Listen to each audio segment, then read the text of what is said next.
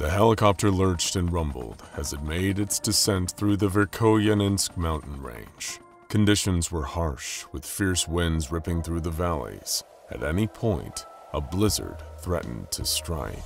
Just about managing to touch down, Mobile Task Force Lambda 9 was glad to be out of the vehicle, even if it meant stepping into knee-deep snow. There were 8 operatives in total. Early reconnaissance suggested that they were the only people present within a 5-kilometer radius, at least. That's certainly what they hoped. L9 operatives 1 through 6 all made their way up through the mountain pass, leaving 7 and 8 guarding the chopper. This was a simple reconnaissance mission. They would need to search the bunker for any signs of life, gather intel, and get out, hopefully before the snowstorm hit. All 8 of them were kitted out with the Foundation's Keter-grade cutting-edge anti-psionic plating. The operatives had all been chosen carefully, with L9-1, the leader, being an experienced soldier, serving 11 years in the unit. He had capable psionic powers himself, and approached L9-2, who showed some of the same gifts. All of a sudden, as the group rounded the final pass and caught sight of the facility, both 1 and 2 experienced severe migraines. Battered by the Russian wind, they had no choice but to get to the bunker as fast as possible.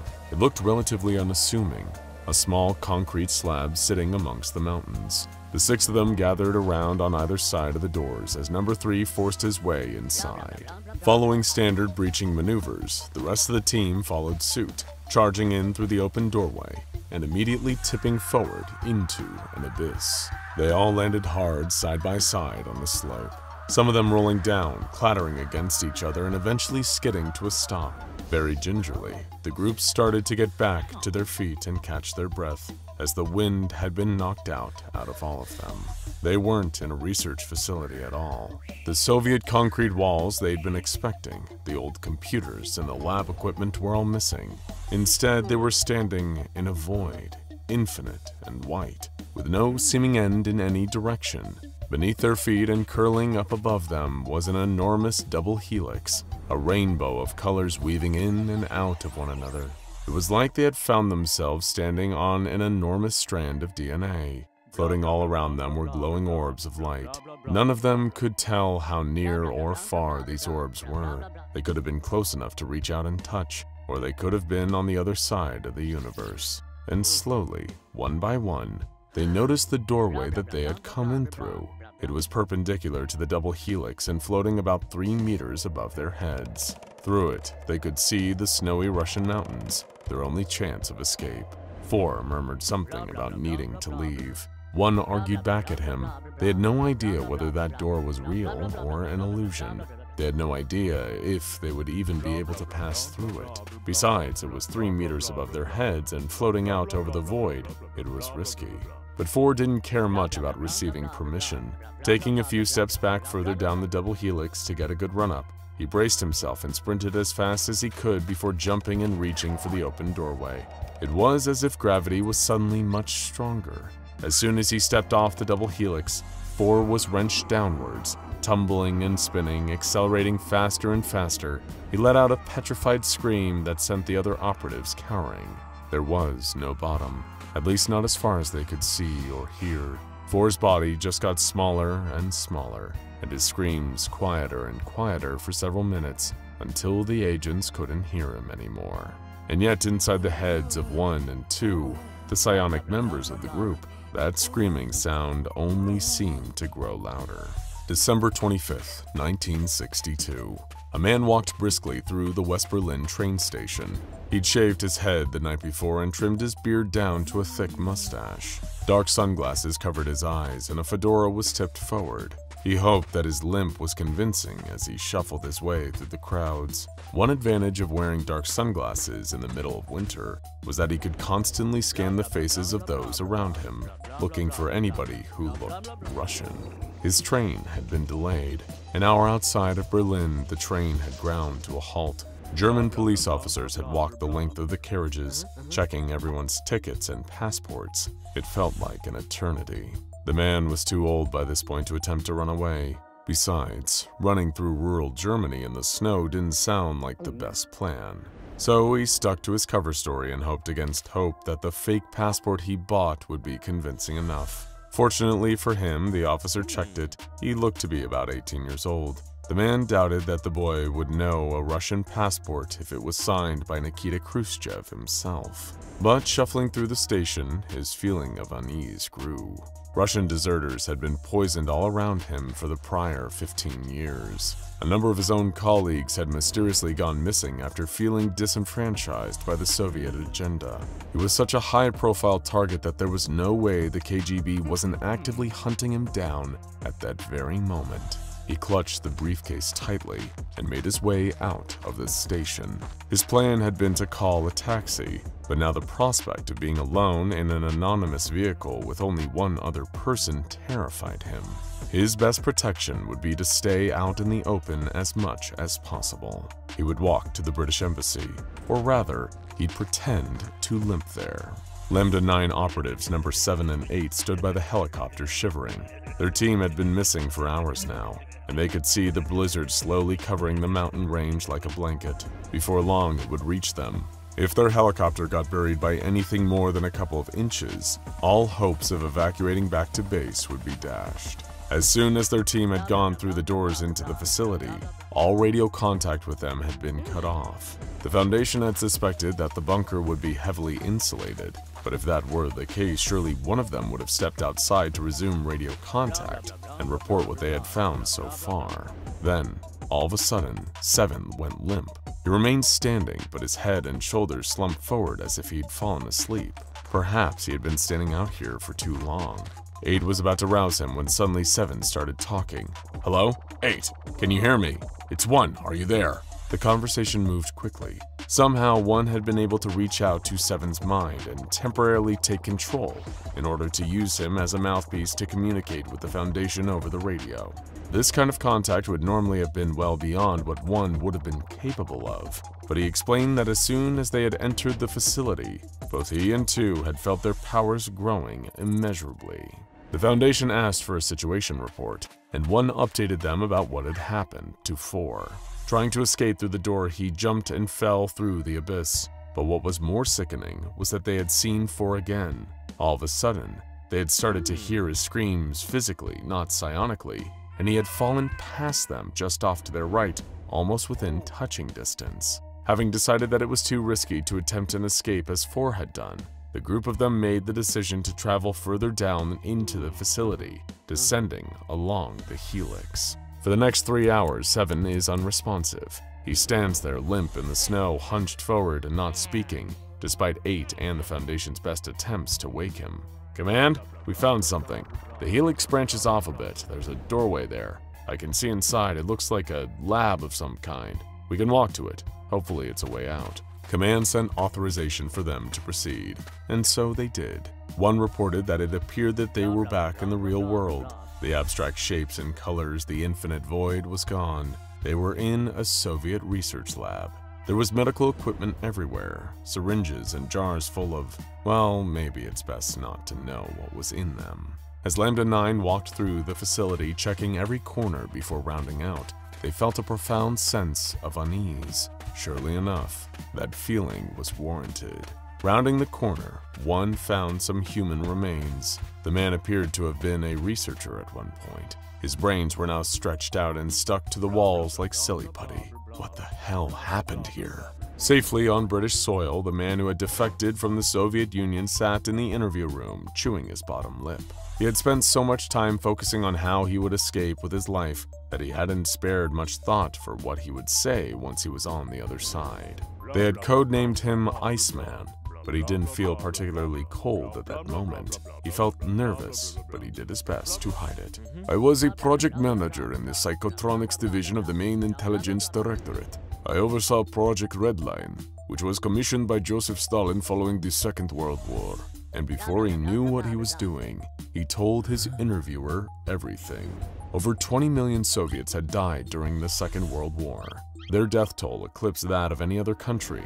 Iceman had witnessed it all. So when Stalin had come to him with the task of creating an ultra-powerful psychic weapon, something that could convert the entire world population to adopt Marxism-Leninism, the man had his reservations. Activating a device like that could trigger a war even deadlier than either of the two already experienced that century.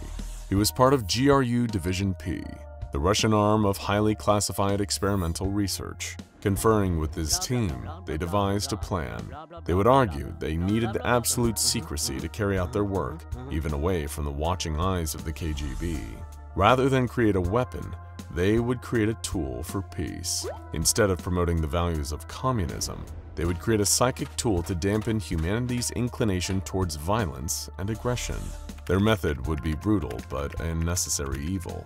In short, their theory was the psychic mind is often limited by the human body.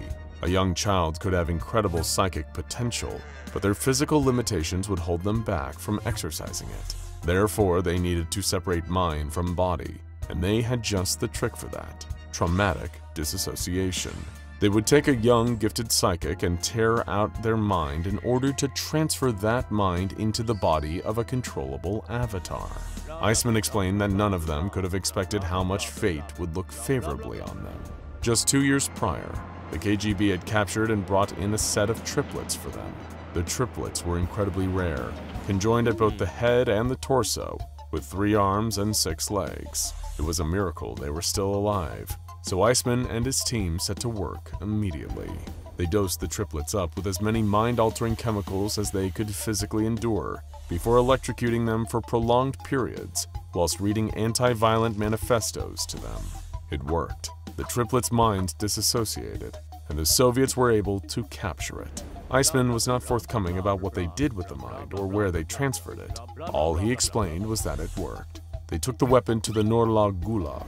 50,000 of the most vicious criminals known to man, looters, murderers, psychopaths, dropped their makeshift knives and refused to move an inch, even as we threw the gates of the camp wide open. We did that. The final test was on Nikita Khrushchev and John F. Kennedy. From thousands of kilometers away, they activated Project Redline and influenced the 2 world leaders at the height of the Cuban Missile Crisis. War was averted, but Khrushchev was furious. He removed the entire team, killing a number of them, and began to weaponize Project Redline. If they could fire it at an advancing army, they'd never lose a single soldier ever again. To do this, it needed to be stronger. They were to implant the consciousness into another subject, torture them further, and disassociate again, amplifying the psychic abilities. Mobile Task Force Lambda 9 were stuck in the facility. The blizzard had been so strong that 7 and 8 had to return to base the previous night and come back. Having spent a night lost and wandering through the helix, descending deeper and deeper, the team had noticed that the world around them was getting darker. Periodically, they could hear Force screaming and falling past them once again before dropping out of sight again beneath them. They had tried to catch him, to pull him back, but he was always just out of reach, desperate to be saved. 7 and 8 returned, and their psychic puppet radio contact was resumed with command. The team found another door. Searching through it, they were horrified to find their own corpses floating in the air in front of them, dressed up in lab coats. Just like the scientists from the levels above them, their brains were stretching out and lying together in some kind of web. Yet further down the helix, they found another door. 1 and 3 decided to go inside, leaving the rest of the team standing on the helix, ready to catch 4 if he fell past again. This time, 2 was in contact with command through his psychic link to the men by the chopper. He soon reported hearing 4's screams getting closer and closer. The group stood around, ready to catch him. There he is. I can see him. He's definitely falling towards us. Yeah, I see it too. Command? There's something up with 4. It looks like he's spread-eagled. His arms are stretched out. He's screaming. It's not getting louder. It's getting flatter. There would be no further contact with 2, 5, and 6. By the time 1 and 3 returned from scouting out the room, they were alone. 1 couldn't even sense the presence of any of their squad mates anymore. They had no option but to continue to descend the helix into the darkness. The smell of burning flesh filled their noses. The echoes of death were all around them. Voices cried out in pain and fear. And then, new voices, speaking in Russian, cut over the top. Stop it. Give in. Don't resist. Resisting is bad. You will be punished if you resist. Begin electrical discharge. 500 volts. 3 amps. Increase voltage every minute. The operatives had no choice but to listen to the memory of the triplets being tortured. not just the sounds, but the emotions that flood them. Those weren't someone else's memories anymore. They were becoming their own. And just as they saw into the mind of the triplets saw them in return. Command, it's trying to open me up, like it did everyone else, but I can see into it. It's learning from us. It knows all about me. The squad, the Foundation, they're almost on me. It's the Conjunction, the scientists, the monsters that made this thing, the ones it knew before it died, was that they wanted it to conjunct. It wants to make us part of it. Don't come back here. It wants to make the whole world part of it. And at that moment, the entirety of Mobile Task Force Lambda 9 dropped dead. In that same moment, a multicolored sphere of energy 5 kilometers wide appeared over the facility, dwarfing the mountains around it, designated SCP-2664-A.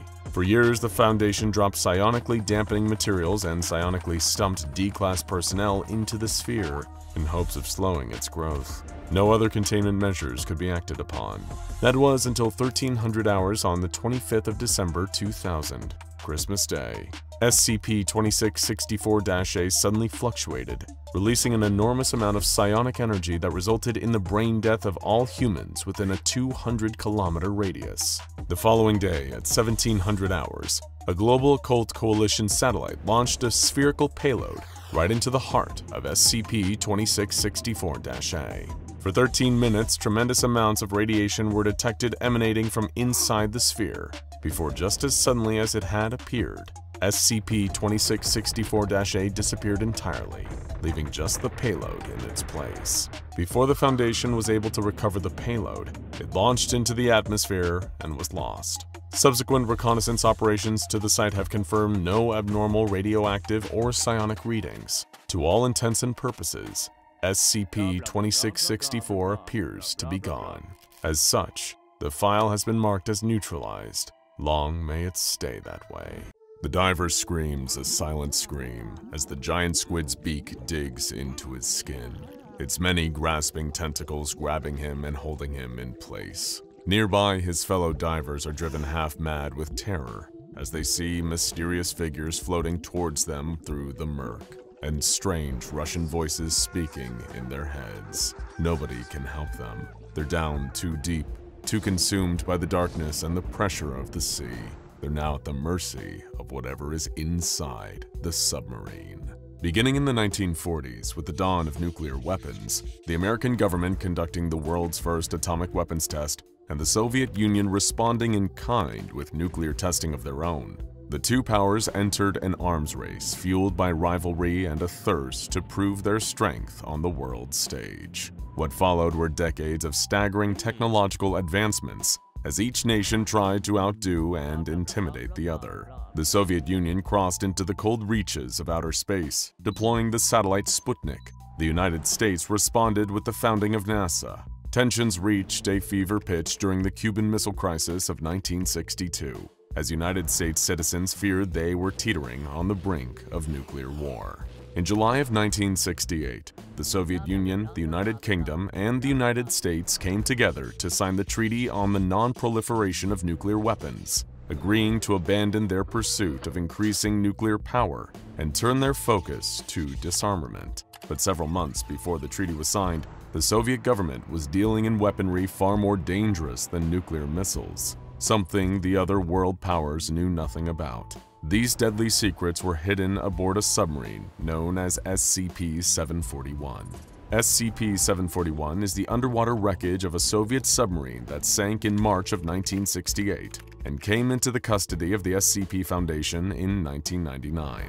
The submarine, a version of the Charlie II class, was deployed under unusual circumstances, which attracted the attention of the United States government. In an attempt to learn more about the submarine, the US government launched Project Redacted, which attempted to recover the vessel from the ocean in the early 1970s. They managed to recover a few pieces of the vessel, though the specifics are highly classified. In the late 1990s, the US government contacted the SCP Foundation, informing them of a possible Euclid or Keter-class anomaly in the wreck. At this point, it passed into the custody and surveillance of the Foundation. The submarine is on the ocean floor, broken into 3 pieces. The hull was broken into bits during Project Redacted recovery attempt. but was largely intact when it first sank except for two holes, one just in front of the sail and one just below the starboard missile tubes. Apparently, the vessel sank rapidly due to flooding after an enemy missile strike, which occurred while it was surfacing. Though all parts of the submarine are accounted for, no members of the crew have been located. Additionally, none of the emergency escape equipment on board has been used, raising further questions about what became of the crew. Wherever they went, they seem to have left something behind. Whenever divers are sent down to investigate the wreckage, they report experiencing anomalous currents and strange sea life, and hearing moans, disembodied voices, and incoherent whispering. They also report seeing blurry, faintly glowing figures. Additionally, the ocean life in the area is unnaturally aggressive, particularly large squid and sharks. This effect was first noted during a manned expedition into the waters around the wreckage, described in Incident Report 1741-A. Divers A-26 through A-30 embarked from the icebreaker Yamal into the waters below with the intention of studying the potential anomalous activity surrounding the wreckage. As the group of divers approached the submarine, they could feel the shift in the water around them, the oppressive feeling of abnormally increasing pressure bearing down and threatening to crush them. If their specialized diving equipment were to fail, they knew that that would be it, and the command would have to come and fish their corpses out of the water. Or even worse, they would vanish entirely, meeting the same mysterious fate as the crew of that doomed submarine. But they couldn't fixate on that. They had a job to do. At first glance, the wreckage appeared undisturbed, unchanged since the previous inspection. Still, they needed to take a closer look to be sure. As the team got closer to the vessel, A-30 was startled by the sight of movement from within the wreckage, spotting motion through one of the holes in the structure as something passed by. He pointed it out to his colleagues, but they dismissed it as likely a giant isopod or spider crab, which were crawling all over the surrounding area. A-30 laughed off his jumpiness, agreed that they were probably right, and continued the exploration as planned. Control authorized the divers to proceed to the next step, and A-29 activated sonar and lights, moving toward the starboard side breach. There, a faint glowing caught his eye. The glow resembled that of radioactive material, but when the team checked the radiation levels in the area, they remained stable.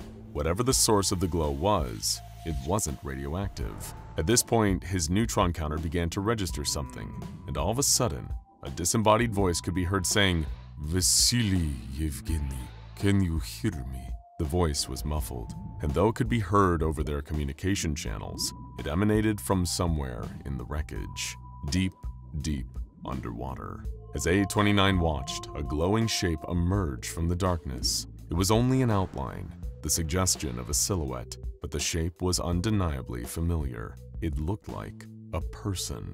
The other divers quickly noted the apparition too and began to panic. Some checked their nitrogen levels, believing it to be some sort of nitrogen narcosis, while others pointed out that they couldn't all be suffering from nitrogen narcosis at the same time.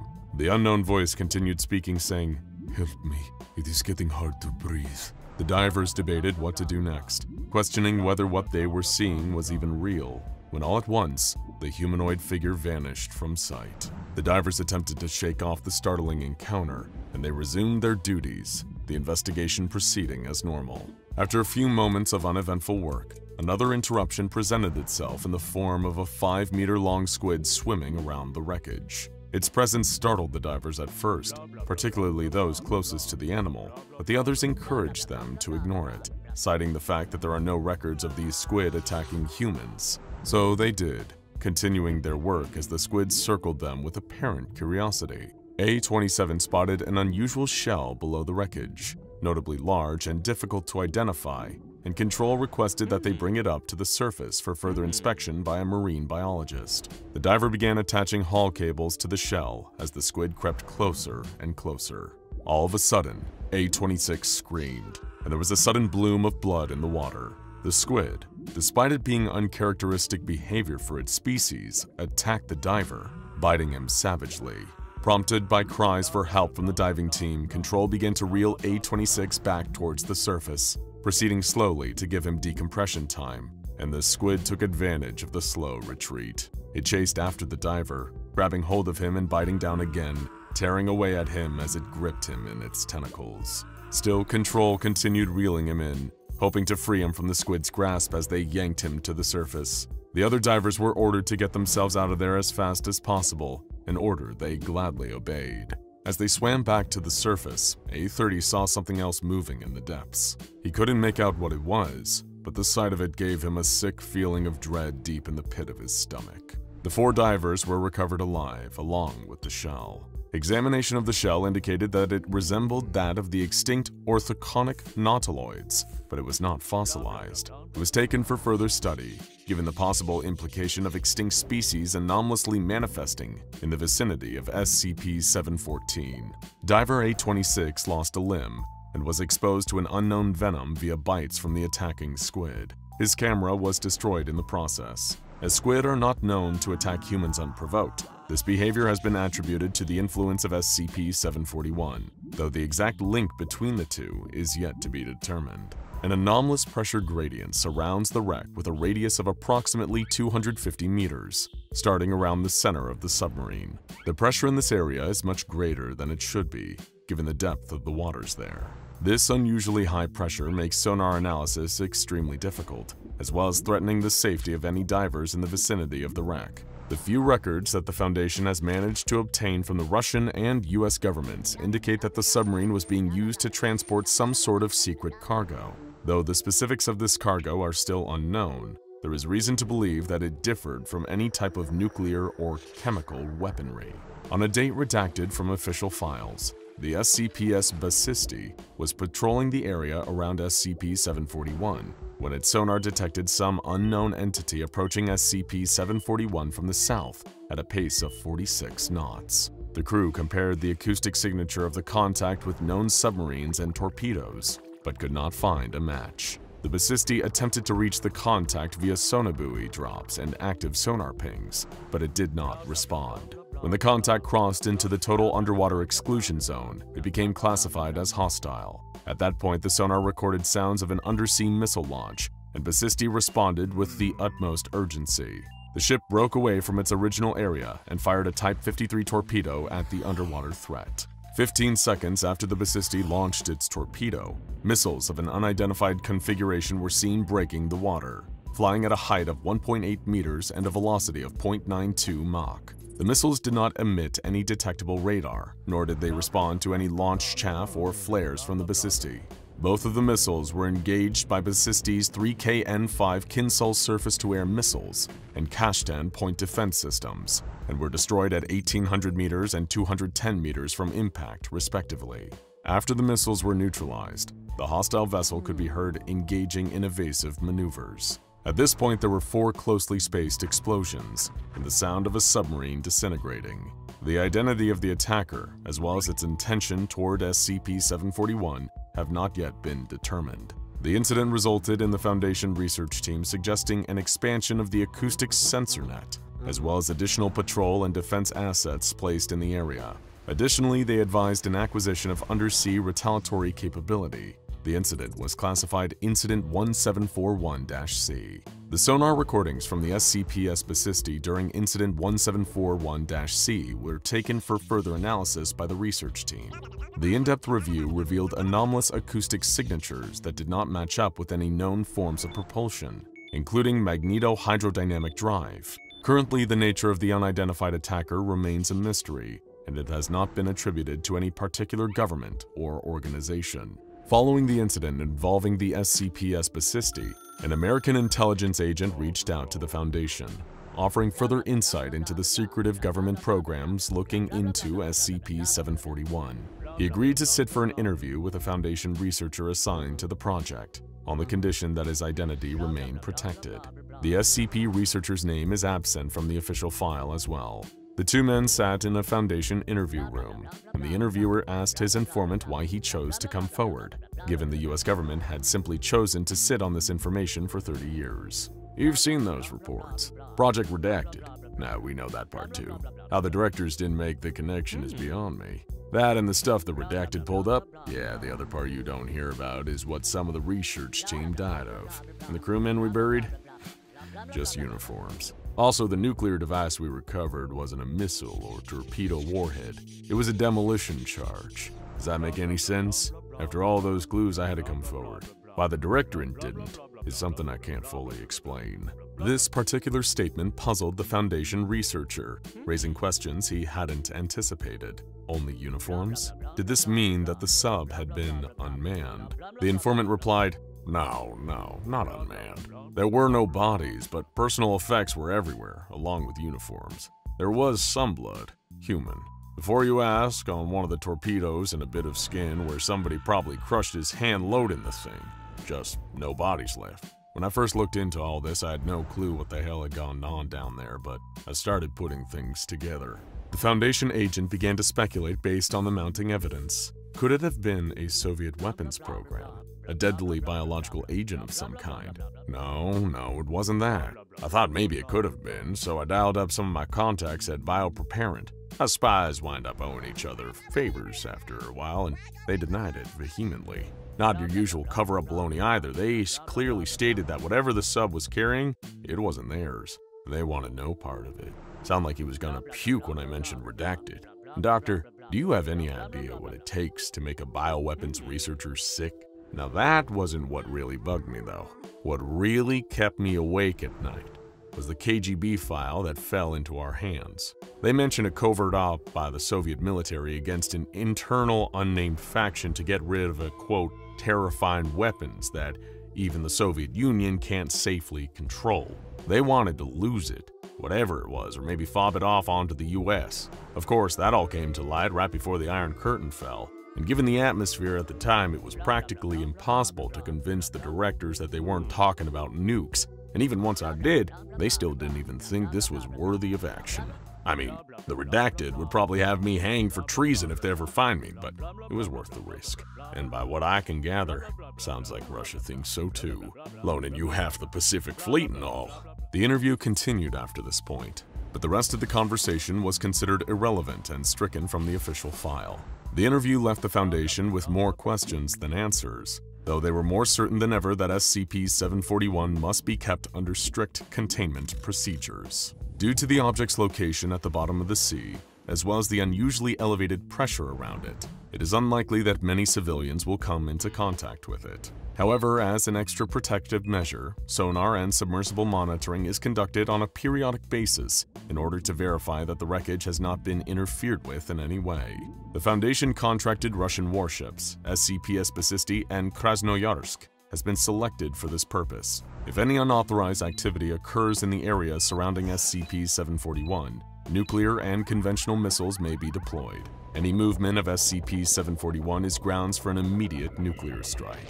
Whatever secrets SCP-741 holds, whatever it was transporting that was even more of an uncontrollable threat than nuclear warfare, they're better left alone down there, at the bottom of the sea. Some say that SCP-2102 was a mistake, an abomination created by an accident of medical science. Maybe those people are right. Maybe there's much more to it than that. Either way, they don't know the full story. How could they? They weren't there. They weren't there all the way back in 1972. But Dr. Pavel Zukal was. The earliest moments, the events that directly preceded SCP-2102's creation began on March 2nd. The wind was carrying an unforgiving, freezing bite with it as Zukal made his way to the Institute of Experimental Medicine, Zysov, in Czechoslovakia.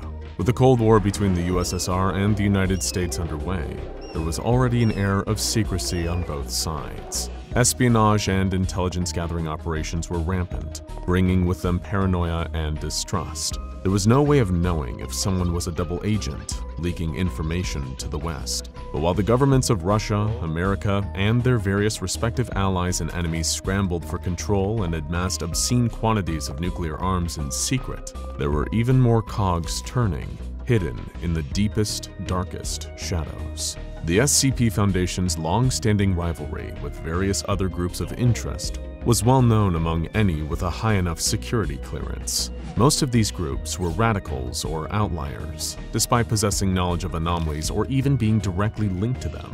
A lot of GOIs were independent of any world government. But for decades, the Foundation had been aware of a directly competing establishment, effectively a parallel of their own organization on the other side of the globe. They were known as GRU Division P, a USSR equivalent of the SCP Foundation themselves. It is unclear based on what was recovered from Dr. Zukal's personal diary if he had been directly scouted by GRU Division P for their project in Czechoslovakia. Given the air of secrecy engulfing the USSR at the time, it is possible that Pavel himself had no inclination that Division P was even involved in the project, due to take place at the Institute of Experimental Medicine. He might have suspected, but with no way of knowing for sure. Similarly, there was no way Zukal could have known where the project would lead, what he would have a hand in creating.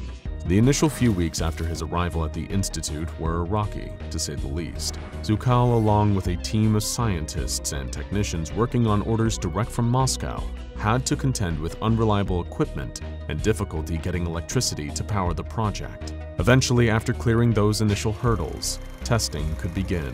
But what was the goal of this mysterious project? Well, through Zukal, GRU Division P and the Kremlin were chasing something the scientific world has been trying to accomplish for decades. Something that could change the very landscape of not only the Cold War, but the entirety of modern medicine, the secrets of cellular regeneration. Unlocking that would, in theory, enable them to create the world's very first unkillable super soldier. And hey, it definitely wouldn't be the craziest secret operation carried out by a world superpower during the Cold War. The CIA spent millions turning a cat into a listening device and training it to infiltrate enemy headquarters. This so-called acoustic kitty was struck and killed by a random van during its first mission. Compared to that, a cell-regenerating super soldier was positively sensible. With a worldwide nuclear arms race already underway, perhaps the project's ultimate goal was to produce an entire army of these self-regenerating troops. With something like that in their hands, the USSR would have the manpower to reinforce their nuclear arsenal, and potentially even soldiers capable of surviving and healing from the effects of an atomic blast. On the 5th of May 1972, the first of the project's human test subjects began to show promising results. They underwent physical trauma at the hands of Zukal and the other scientists, only for their bodies to react much faster than the ordinary healing process would allow. Rapid clotting took place in the affected areas, preventing the subjects from bleeding out. However, this quickly went awry.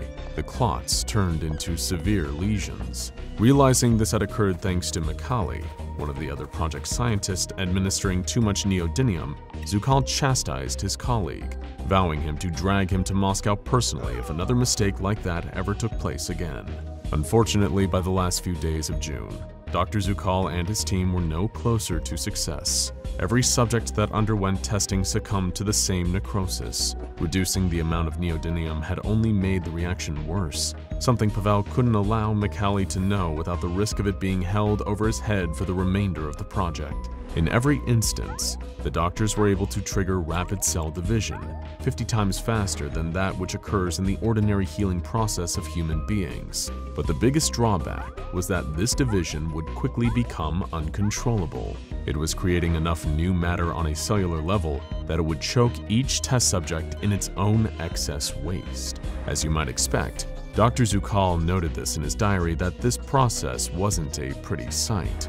Come mid-August 1972, the project scientists decided they needed a test subject with more resilience than the average person, and a suitable candidate was provided. He was a counter-revolutionary who had been sentenced to 15 years in a uranium mine as a punishment detail. Despite such an extended period of time under the harsh conditions of the mine and the close proximity to a radioactive element such as uranium, the man managed to survive unscathed. Upon closer examination, this new guinea pig, referred to as X16, had a rate of healing twice as fast as that of an average man. Perhaps it was a random genetic abnormality that made X16 this way, or maybe it was a result of his extensive time in the uranium mines. Either way, it made him the perfect new subject for Zukal's experiments. Initially, Subject X16's preliminary testing results looked promising. The wound healing process was actually taking place now, instead of resulting in necrosis or aborting it as it had with the earlier experiments. In fact, Dr. Zukal seemed to think X16 was healing almost too quickly, but nevertheless, testing continued, although not without a different type of problem. The questionable morality of what they were doing began to set in for Pavel. causing him nights of endless tossing and turning, unable to sleep as he reflected on what he'd done. X-16 had managed to survive for much longer than the earlier test subjects, but it was clear that the torture this man had to endure was exacting a heavy toll. Every day, the doctors would lacerate him, time and time again, recording the results. And every day, he survived, only for the cycle to begin again the next day. For his own part, Zukal was conflicted. On the one hand, the results of the testing were proving successful, lasting far longer and working far more effectively than they had in the past, and yet on the other, it came at the cost of one man's continued suffering. To make matters worse, Pavel had no way of voicing his concerns to any of his team. Any questioning of his orders or the project's methods would have been viewed by GRU Division P and the KGB as sedition and treason, earning the good doctor a one-way ticket to a gulag, or, if he was lucky, a clean shot to the back of the head from an agent's pistol.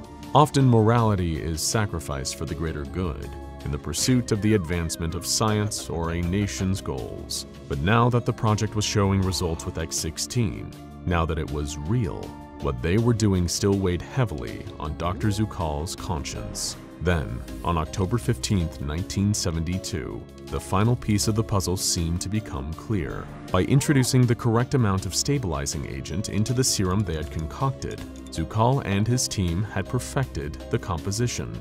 Upon administering this newly completed version of the solution, the doctor noted in his diary that subject X-16 was responding well. At least, medically, the subject was responding well. It was clear that the continuous experimentation he had been subjected to was causing uncooperative behavior in X-16. But so close to the cusp of achieving the project's goals, Dr. Zukal was quick to cast aside his previous doubts about the ethics of their methods. They were so close to victory, so close to the project being over, that it no longer mattered how cooperative X-16 was being. But 2 weeks and 4 days later, just as the project was nearing its end goal, disaster struck. MU Dr. Elena Orakova was one of the scientists on Zukal's team, who had primarily helped when examining the early cell divisions, those that were leading to necrosis and causing test subjects to produce too much excessive genetic material. Elena had made a startling discovery and immediately brought it to Dr. Zukal in a distraught show of panic. The cell samples they had used to test their serum were now gaining mass, seemingly from nowhere. Just like the earlier experiments, the effects were working almost too well, causing an overabundance of cellular regeneration to the point where the cells couldn't stop producing masses of waste genetic material. When Zukal brought Elena's findings to Drs. Sislard and one Georgy T. Fedinko, the project heads assigned by Division P, they were quick to disregard it as an error, determining to press on with the project to meet their deadline. Over the course of the following weeks, up to late November, Zukal was trying to determine what was causing this change. It was clear that unless he and Elena could resolve the issues with the serum, subject X-16 would be a total failure. But time was running out, with their superiors at GRU Division P and the Kremlin expecting results by early December. Under untold amounts of pressure and subsequent stress, Dr. Pavel Zukal found himself losing time, unable to sleep to the point where he was drifting off whenever he was on the verge of a breakthrough. By the end, Elena was the only member of the team trying to help him methodically figure out what had gone wrong. The deadline for the project arrived on December 2nd, 1972. Pavel didn't sleep all night leading up to it, knowing he would have to present a functioning super soldier to GRU Division P. In the best case, he was risking being accused of negligent failure, forced to restart the project from scratch, making his months of hard work redundant. But worst case scenario, Zukal could be charged with treason for having not completed the task he was selected for. On the 2nd of December, he wrote, "I really don't know which is better. Tomorrow is a day too."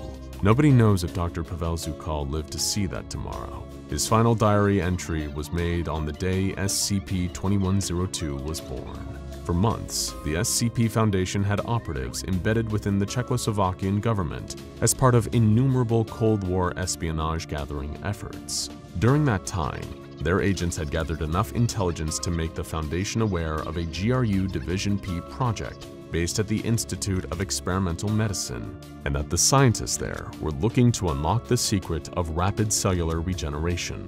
Someone, possibly even one of Zukal's team, had managed to infiltrate the project and had leaked documents to the SCP Foundation, explaining what was going on in Czechoslovakia. The plan was that the Foundation would move in secret of course, to extract and contain test subject X-16 in January of 1973. That day would never come to fruition though. On the 2nd of December, only a month before they had planned to act, the Foundation became aware of a catastrophe occurring at the Institute of Experimental Medicine. One of their agents in Czechoslovakia alerted them to a disturbance that had caused civilians and scientists alike to run from the institute in fear for their lives. Something had gotten loose, and the Foundation had to act fast. Luckily, a reconnaissance team was stationed in Eastern Europe. Members of various mobile task forces who had been spying on GRU Division P and the rest of the USSR. Moving quickly, the recon team was deployed to Czechoslovakia.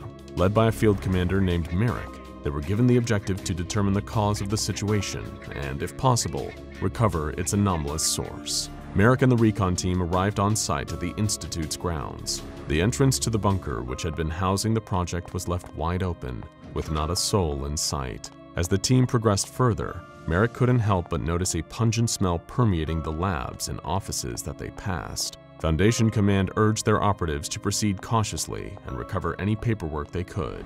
Among the logistical documents was a diary belonging to one of the scientists, although the name Pavel Zukal on the cover was no longer legible, forever lost. The further he and the other MTF agents progressed, the worse the smell got. They located an elevator, deciding to take it down to the lower levels of the bunker. One by one, the team filed in, Marek radioing command. "Command, any seismic activity in the area?" he asked. Not that we know of, Marek," came the Foundation's reply. "Why?" I think I just felt something move down there." The elevator had barely descended a foot before it hit something, stopping in an instant. As Marek tried once again to contact Foundation Command, that same something came tearing through the elevator floor. Over the radio, the SCP Foundation were treated to a cacophony of screeching, tearing metal, along with the screams of their own men. What Marek and his team had encountered may have once been a man, perhaps someone subjected to cruelty and torture, but now all they saw was an amorphous, fleshy mass. Immediately, the recon team opened fire, engaging what they assumed was a raging monster. It probably never occurred to them that they might have just wanted to be free after years of imprisonment, followed by months of horrendous experiments. Minutes later, Marek was able to get in contact with Command again, locked in a heated battle with the entity. But every round fired, every shot their guns landed, nothing was having any effect. Whenever Marek dealt damage to the creature, part of it seemed to grow, faster and faster each time. Their guns were useless, unable to stop the expanding monstrous test subject. Even grenades thrown by the MTF operatives, causing multiple explosions, did little to stop the entity in its tracks. Listening in over the radio, knowing they had few options left, the SCP Foundation dispatched a pair of F-4 Phantoms, long-range supersonic fighter jets, equipped with a payload of M47A1 napalm incendiary bombs. With Marek and his men almost on the ropes, Command issued an order to retreat. They fled the bunker, only to feel the ground shake beneath their feet. The monster had breached the topsoil, still coming after them. Jones, one of the Foundation's agents, was pulled under the encroaching shapeless mass, crushed to death as it continued its pursuit. Utterly horrified at the sight and speed of the creature, Marek started begging Command over the radio to get its fighter jets to the scene. 6 minutes later, the sound of twin turbine engines shot through the air, followed by the whistle of bombs careening down towards the ground. In a second, Marek, his team, and the creature were engulfed in a fiery explosion, the heat proving enough to cauterize the fleshy abomination's expanding tissue. Ever since December 1972, the entity now designated as SCP-2102 has been housed at Site-122, contained by the SCP Foundation. They keep it in a modified cell, restrained at all times with its hands and feet in padded sleeves. This is done in order to prevent the risk of injury, either accidental or intentional, given both SCP-2102's anomalous properties and its self-destructive tendencies. Its body is covered in scars, both from its previous escape attempts, back when it was known as Subject X-16, and from burns from the F-4 Phantom's napalm payload. These particular injuries seared the entity's ears, mouth, and eyes closed, rendering it deaf, mute, and blind. If SCP-2102 ever suffers any form of external injury, its anomalous properties will trigger. The creature, as you might have guessed, possessed an advanced form of cellular healing, able to regenerate from all wounds inflicted on it. However, the process was never perfected. It still works too well. So well that SCP-2102's cells don't know when to stop. Instead, they continue producing bodily tissue, expanding its mass into every available space without a halt. The process can be slowed if an obstacle is introduced, boxing in the exponentially growing tissue. However, any object or person in its path is eventually crushed under the mounting pressure. At present, the Foundation still has no idea how much SCP-2102's tissue could expand, potentially even posing a risk to the entire world if left unchecked. There is only one surefire way to stop the creature's healing. It can only be halted by cauterizing the open wound with intense heat. It's literally a surefire solution. SCP-2102 is a result of the good Dr. Zukal's work, combined with his and GRU Division P's willingness to put aside their morality. They didn't create an undying, regenerating super soldier for the USSR as they had intended. Instead, all they accomplished was turning a tortured man into a monster, an abomination endlessly tormented by the experiments performed on him. Not quite as useful on the battlefield, is it? Cast your mind back to the height of the Cold War. The ever-accelerating nuclear arms race brought us closer than ever before to making the nightmare of nuclear Armageddon a terrifying reality. The two main parties in this conflict are the United States and Soviet Union, each amassing huge amounts of nuclear warheads and jumping on any available advantage they can over their enemies. What you may not know is that in order to detect an impending attack from the United States, the Soviets developed what would become known to the West as the Dead Hand. But this experimental piece of technology also had another name, SCP-1984. It is no secret that the Soviet Union feared the threat of US nuclear strikes and invasion just as much as the US feared an attack from them. So SCP-1984 was created to act as a deterrence mechanism, specifically against secure second strikes. Secure second strikes were both a deterrent and overwhelming concern during the Cold War, referring to a country's ability after suffering an initial nuclear attack to still retaliate, firing on their enemy and causing untold damage with their own arsenal of nuclear weapons. The Soviet Union knew that any action they made that could be perceived as an attack on United States soil would be threatened with nuclear retaliation, and that if they fired first, America would return fire and potentially annihilate them with a second strike. SCP-1984 was to be an automated system that would activate in response to the destruction of the Soviets' main command and control structure. Given that the Dead Hand was created during the 80s, you might be forgiven for expecting a nuclear detection system built at this point in history to consist of various sensors connected to a computer network. But you have also probably already realized that if this was the case, then the Foundation wouldn't be so interested in it. In actuality, SCP-1984 is a fully autonomous entity rather than a network of sensors for detecting incoming nuclear strikes, or a computer capable of initiating a second strike. Perhaps what makes the Foundation more interested in the Dead Hand is that it is both self-aware and links simultaneously to every single one of Russia's nuclear launch sites. Not only this, but SCP-1984 also has direct access to every single one of the atomic weapons stockpiled by the Soviet Union during the Cold War, and is capable of launching intercontinental ballistic missiles at a moment's notice. In short, SCP-1984 could very easily and horrifyingly quickly trigger an all-out nuclear war, resulting in the extinction of all life on Earth. No wonder the Foundation considers the Dead Hand such a massive threat. SCP-1984 itself actually consists of the preserved remains of a Russian soldier by the name of Sergeant Marat Chernikov, who was killed during the Soviet-Afghan War in 1982. Most of the official documentation of Chernikov's existence has been expunged by the Russian Federation, and he is only referred to in fragmented documents recovered by the Foundation that refer to a Project December. These remains serve as the location of a semi-sentient consciousness that has been classified as SCP-1984-01.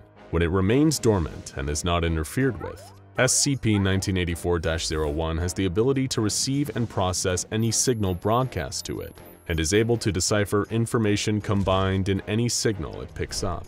However, when global military tensions start to climb, especially when those tensions affect the Russian Federation, or what were once the satellite states of the former Soviet Union, the entity begins to manifest itself in the physical world, and usually in various strange and different ways. SCP-1984-01 has been known to appear in the real world in forms such as a humanoid outline or a bright red specter taking the shape of a child with its legs cut off. Regardless of which shape it appears in, it is when the dead hand manifests in a more physical form that the wider scope of its abilities become clear. As mentioned previously, it can influence and even launch nuclear weapons, overriding their command systems and bypassing launch sequences. After appearing fully, SCP-1984-01 will travel at speeds of up to 140 kilometers an hour, directly to the nearest military installation capable of launching intercontinental ballistic missiles. Once it reaches its destination, SCP-1984-01 will immediately attempt to override the necessary systems to initiate a launch. After firing missiles at their predetermined targets, SCP-1984-01 will hastily travel to another facility housing nuclear ordnance, repeating the process until it has successfully launched all of Russia's atomic weapons. When engaged, the physical manifestation of SCP-1984 is highly aggressive, and will lethally defend itself against anyone that it observes trying to interfere with it or stop it from causing a nuclear launch. The entity has displayed the ability to disrupt the nervous system, causing excruciating pain and debilitating damage to human beings. Its only known weakness, if any, is a susceptibility to microwave radiation. Although exposure to this does not seem to cause any lasting damage to SCP-1984, instead only temporarily disorienting its physical form. As for the origins of SCP-1984, the Soviet Union's official liaison with the SCP Foundation offered some clarity on this. Ironically, during early 1984, the liaison, a doctor named Sergei, described information regarding the dead hand as being of grave importance to the continued survival of the human race. Seeing as he was referring to an enemy that could single-handedly launch the Soviet Union's entire nuclear arsenal, he certainly had a point.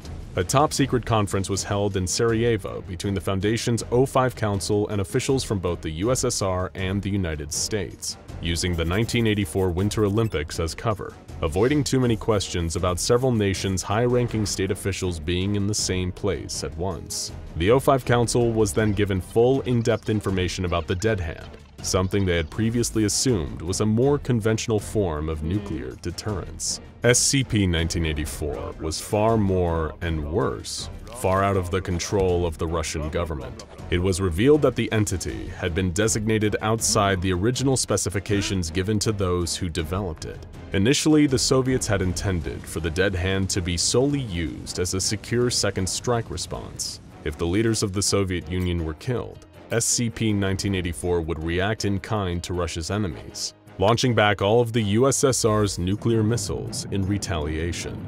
This is more likely where the Dead Hand nickname comes from, hearkening to the idea of a dead man's switch. Picture that you had been mortally wounded by your worst enemy, shot in the stomach and laying on the ground, rapidly bleeding out. You know that there is no chance you will survive, but you cannot afford to let your enemy get away. What they don't know is that you rigged the entire building around you both with explosives. With your dying breath, you activate the detonator, assuring your own and your enemy's mutual destruction. Kaboom. Then curtains for both of you.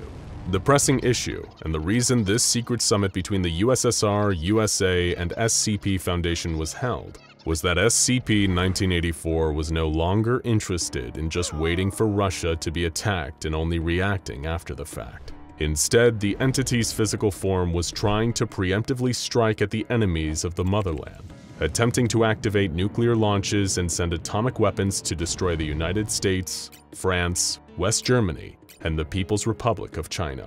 In other words, the Dead Hand was eager to get a head start at causing total nuclear annihilation, not to mention potentially killing millions and reducing target countries to little more than irradiated craters, awash with deadly nuclear fallout.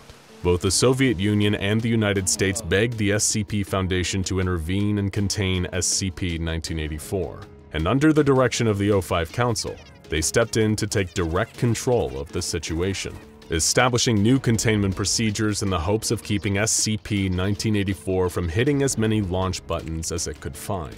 The embalmed remains that seemed to create the manifestations of the Dead Hand entity were held securely in an armed containment complex near Verkhoyansk, part of the Sakha Republic within the Russian Federation. SCP-1984 was placed within a standard humanoid containment cell, which was itself held within a Faraday cage, a type of enclosure constructed with or covered in conductive material designed to block electromagnetic fields. This was done to block any external broadcast signals from reaching SCP-1984, and thus causing it to manifest its other form if it learned of an impending attack on Russia, even a fictional one, perhaps as a part of a television broadcast. As part of the Dead Hand's containment, all signals broadcast near its cage are to be monitored, and only broadcasts featuring doctored information would reach the entity. Thankfully to the work of the SCP Foundation's Information Control Team, SCP-1984 is drip-fed a stream of carefully fabricated information. Using on-site equipment and facilities, a team of military historians, economists, actors, and Soviet media specialists, the Information Control Team have created an ongoing narrative wherein the Cold War never ended. Through falsified radio and television broadcasts made to look like era-appropriated news organizations, they managed to keep SCP-1984 convinced that the nuclear stalemate between the Soviet Union and United States is still ongoing. Unfortunately, sometimes information from the real world is able to bleed through.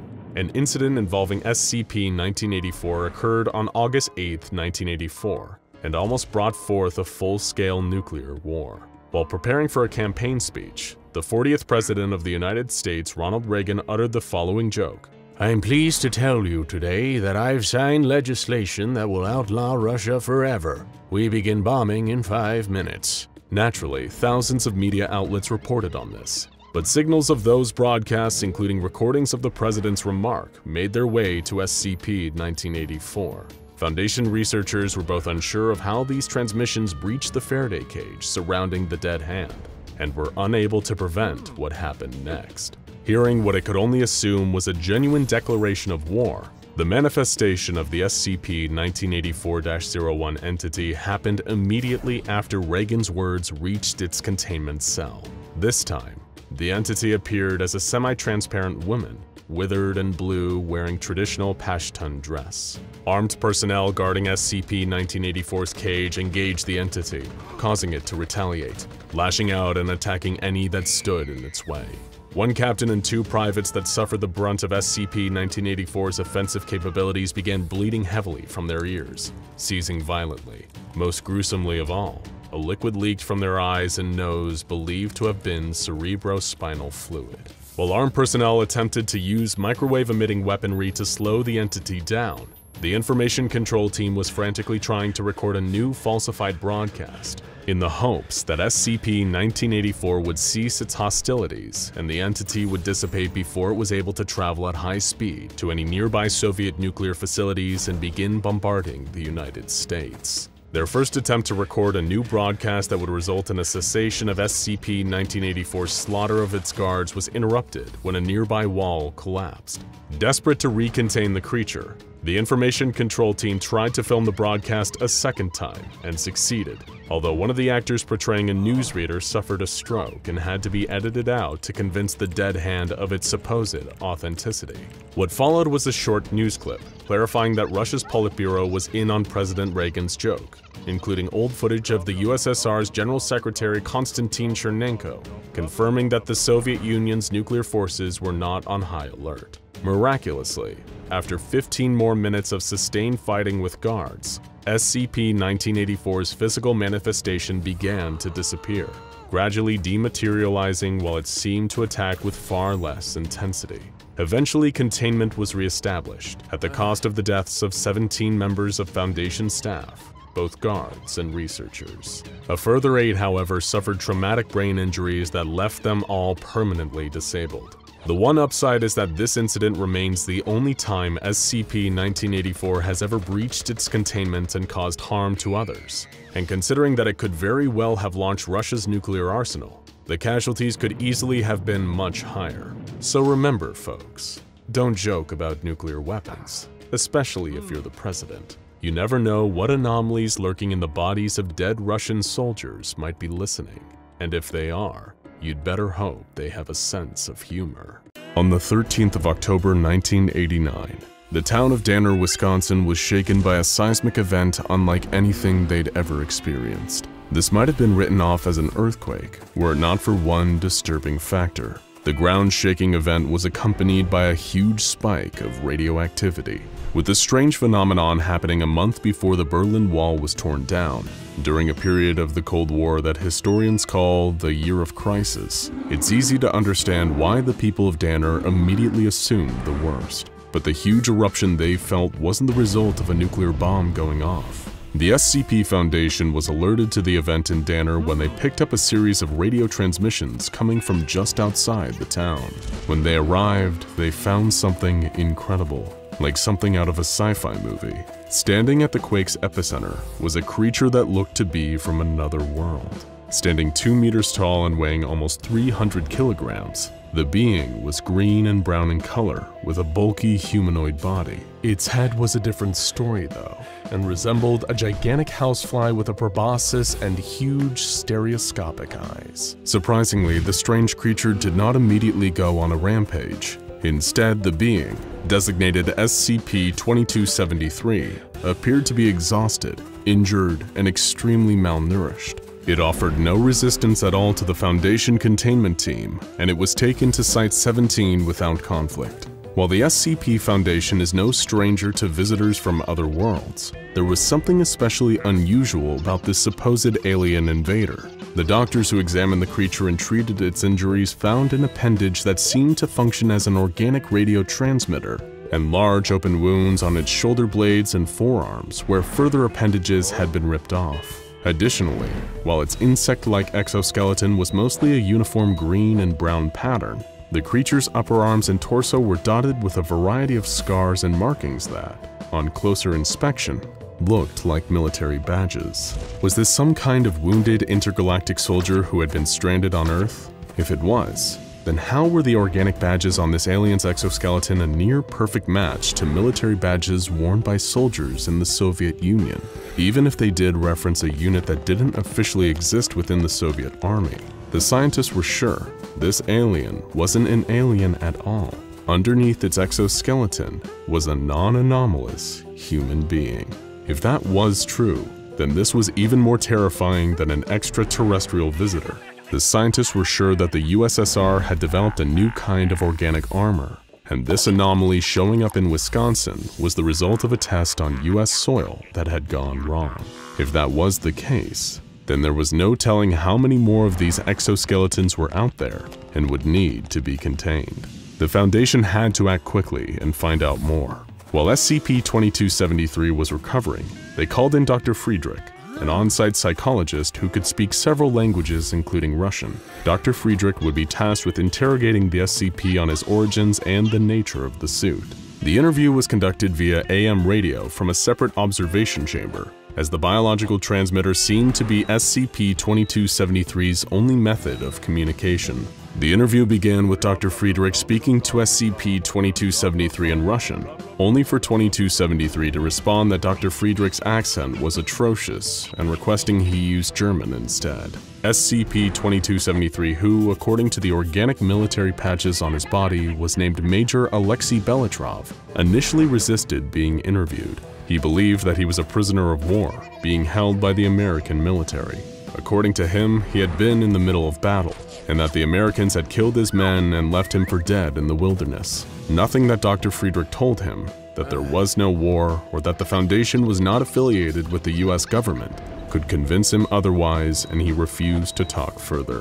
Before a second interview was conducted, Belitrov was given an old copy of the Level 1 Researcher General Debrief as a way of helping him further understand the nature of the Foundation and his containment. Belitrov was more cooperative after that, though the realization that he would most likely be kept in containment for the rest of his life caused him great distress, and he was unwilling to speak to Dr. Friedrich for another 3 days. Dr. Friedrich didn't give up though, and when Belitrov finally opened up to the doctor, he began to tell him more and more. Belitrov told the doctor that when he was a child, Russia was hit by an American nuclear warhead, and that the Soviet Union immediately retaliated. The resulting nuclear conflict, which Belitrov called the War to End the World, caused massive devastation and left most of the planet dangerously irradiated.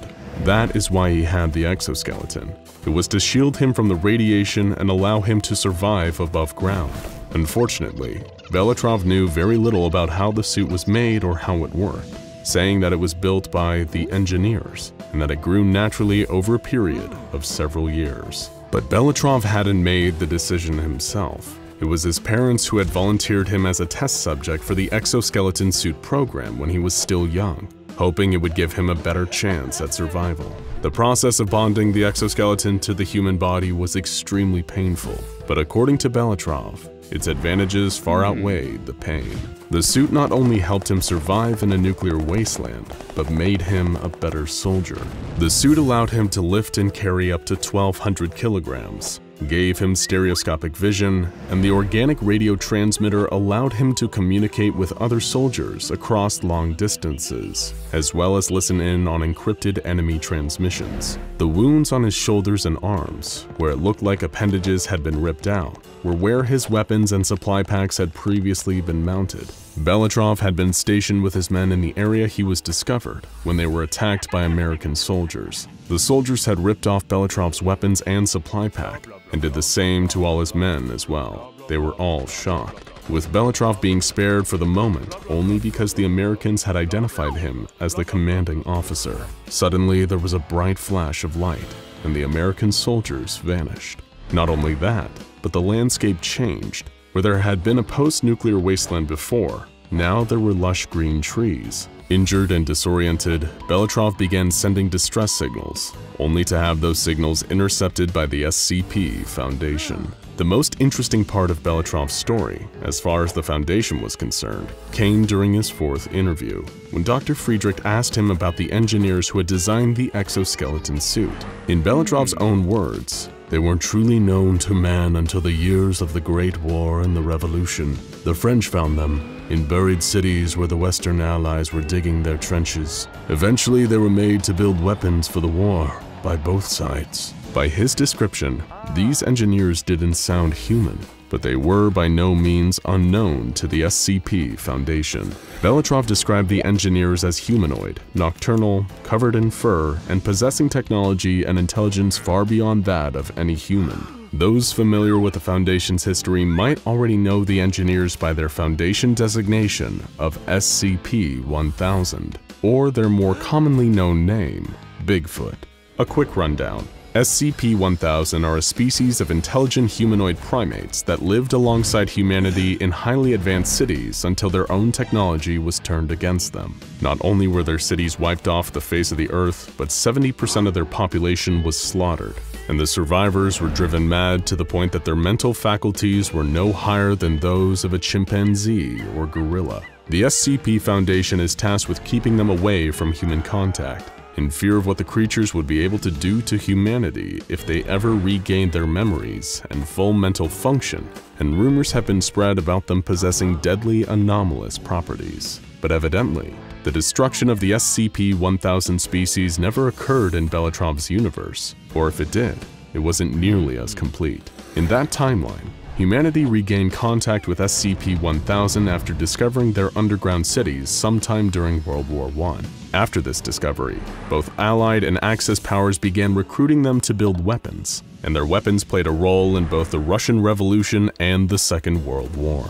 It was because of these technological advantages that the Cold War escalated into what would become the war to end all wars. Both sides were armed with not only nuclear warheads, but highly advanced radiation-proof exoskeleton armor that allowed the conflict to continue even after the total destruction of the planet. While the humans fought above ground, life continued as normal for SCP-1000 in their underground cities. As Belitrov noted, they never wore the armor themselves, as they had no need to venture above ground. "Only soldiers wear armor, and this is not their war." Belitrov continued to adjust to life in containment and sitting for regular interviews with Dr. Friedrich. He was given the rations provided for humanoid anomalies, but in much larger quantities, as the suit required him to eat around 8,000 calories a day to keep it functioning. Belitrov also began taking advantage of his ability to access the Foundation's library. He would often read or listen to classical music, particularly by the Russian composer Tchaikovsky. He seemed especially fond of reading The Time Machine by H.G. Wells. No surprise, given he was able to directly relate to the experience of living through an apocalypse and being transported to a strange timeline with no way to return home. But with little else to occupy his time, Belitrov began to display symptoms consistent with post-traumatic stress disorder, reporting in his now regular interviews with Dr. Friedrich that he was constantly reliving memories of the battles he'd fought and the lives he had taken in combat. The suit was making the problems worse too, it seemed. It was as if he could never forget, as one of its features was an ability to store and replay memories. This feature was intended as a strategic aid that would allow commanding officers to more effectively gather and process information about their surroundings. But outside of combat, this only served to force Belitrov into reliving his most painful memories again and again. Every night as he tried to sleep, he would see the faces of his men, their weapons torn from their exoskeletons, laying in the dirt after being gunned down by the enemy. Like many veterans, Belitrov was being hit all at once with the harsh realities of war. Now that his brain wasn't solely focused on keeping him alive, it had time to process all the horrors he'd experienced. He told Dr. Friedrich, "I trained alongside these men for years before they put us back on the surface. Since we were all young children, we were brothers, and I gave them the order to surrender and got them killed. I should have died with them." While the story of SCP-2663 ends here, the story of Alexei Belitrov, SCP-2673-1 continues. In 2018, Belitrov was allowed passage to Volgograd, Russia, as part of an anomaly reintegration program. While he was unable to secure employment within the Russian government as he had hoped, he eventually was taken in by a monastery and continued to write letters to Dr. Friedrich until Friedrich's eventual death from lymphoma-related complications. There's plenty more on the monastery, the anomaly reintegration program, and what happened to Major Belitrov when he returned to Russia, but that will have to be a story for another day. Welcome back, comrade. The case of SCP-2673, also known as Major Alexei Belitrov, has sparked your imagination, and you need to know more. But even if you're not familiar with the Major, his story, all you need to know is that it's one of war, tragedy, and alternate dimensions. He first appeared in the town of Danner, Wisconsin on the 13th of October 1989 during an unprecedented seismic event. When he was first discovered, the Foundation researchers assumed that he was an extraterrestrial being on account of his advanced organic exoskeleton. In a surprising move for such an imposing creature, Belitrov gave himself up to Foundation agents without a fight. Major Belitrov was then impounded in Foundation Containment Site-17, where he was interrogated thoroughly. Over a series of interviews, the Foundation ascertained that Belitrov came from an alternate timeline where Russia and the US are locked in a so-called war to end the world, thanks to advanced military technology given to them by SCP-1000. Belitrov had nearly escaped execution at the hands of American soldiers and appeared in our timeline. Now he is a prisoner of the advanced suit that formerly kept him alive. But his story isn't over. The last remnant of a Cold War turned hot has plenty left to teach us. Something that you need to understand about the SCP Foundation before we go any further is that it doesn't only exist in every nation across the globe. It also exists in every splinter reality across the multiverse. And these splinter realities offer a countless multitude of tales of different places, different people, and different times. Today's tale concerns Major Belitrov's future in a universe where the secrecy of the Foundation is broken, and the anomalous world needs to find a way to fit in with our own. The year was 2018. Like many humanoid anomalies that the Foundation was holding in this timeline, Belitrov was released from containment. He was no longer an SCP. He was now a mere person of interest, free to move around as he pleased. But this didn't mean Belitrov was about to enjoy a quiet life on Easy Street. He was still an interdimensional refugee from a broken alternate world. Thankfully, there was a certain group willing to help. the Mana Charitable Foundation. This anomalous charity has been involved in a number of strange cases investigated by the Foundation before, and now they were going to lend a hand to Major Belitrov. Thanks to their anomaly reintegration project, Mana was able to transport Belitrov back to his home of Volgograd in Russia. There he became something of a national celebrity, making headlines across the country, sitting down for interviews on every Russian talk show, and even being offered book deals. But as a former military man, Belitrov was eager to return to government life and run for a government position. However, this ambition didn't go very far. Belitrov was rejected by all the government bodies he applied to. Even Vladimir Putin wasn't eccentric enough to want an insectoid cyborg from another dimension in his cabinet. Belitrov endured a rough 2 years in Volgograd. He was treated more like a sideshow freak than a human being. People didn't want to rent apartments to him, and he was never able to find permanent employment. Even entry-level jobs rejected him. Nobody wanted to get food served to them by what looked to be a 7-foot monster, and he seemed equally ill-suited to help Russian women find the right perfume in department stores. In April of 2020, Belitrov had finally had enough. He contacted the Mana Charitable Foundation once again and asked to be relocated. They told him that some religious institutions in the area, including the Eastern Clockwork Orthodox Church, were accepting and housing anomalous refugees. Not long after this, Belitrov truly fell off of the SCP Foundation's radar. But one former Foundation operative was well aware of Major Belitrov's fate. It's 2021.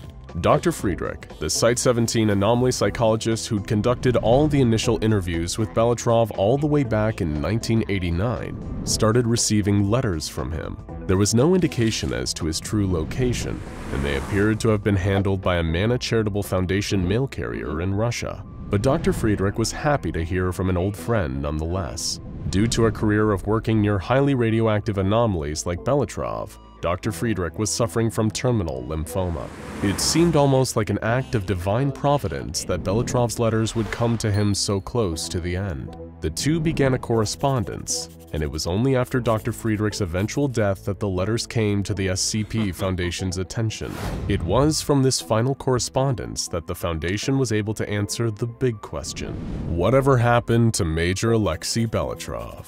In his first letter to Dr. Friedrich, Belitrov thanked him profusely. He knew that Dr. Friedrich had been a crucial part of him gaining freedom from the Foundation, and credited the therapeutic techniques taught to him by Dr. Friedrich with keeping him alive and sane to this day. Belitrov expressed a mix of amazement at this brave new world and a sense of profound weariness. As a man eternally locked into a weapon of war, he felt unsuited to a world in peacetime. He almost missed the scorched, irradiated Russia of his home dimension.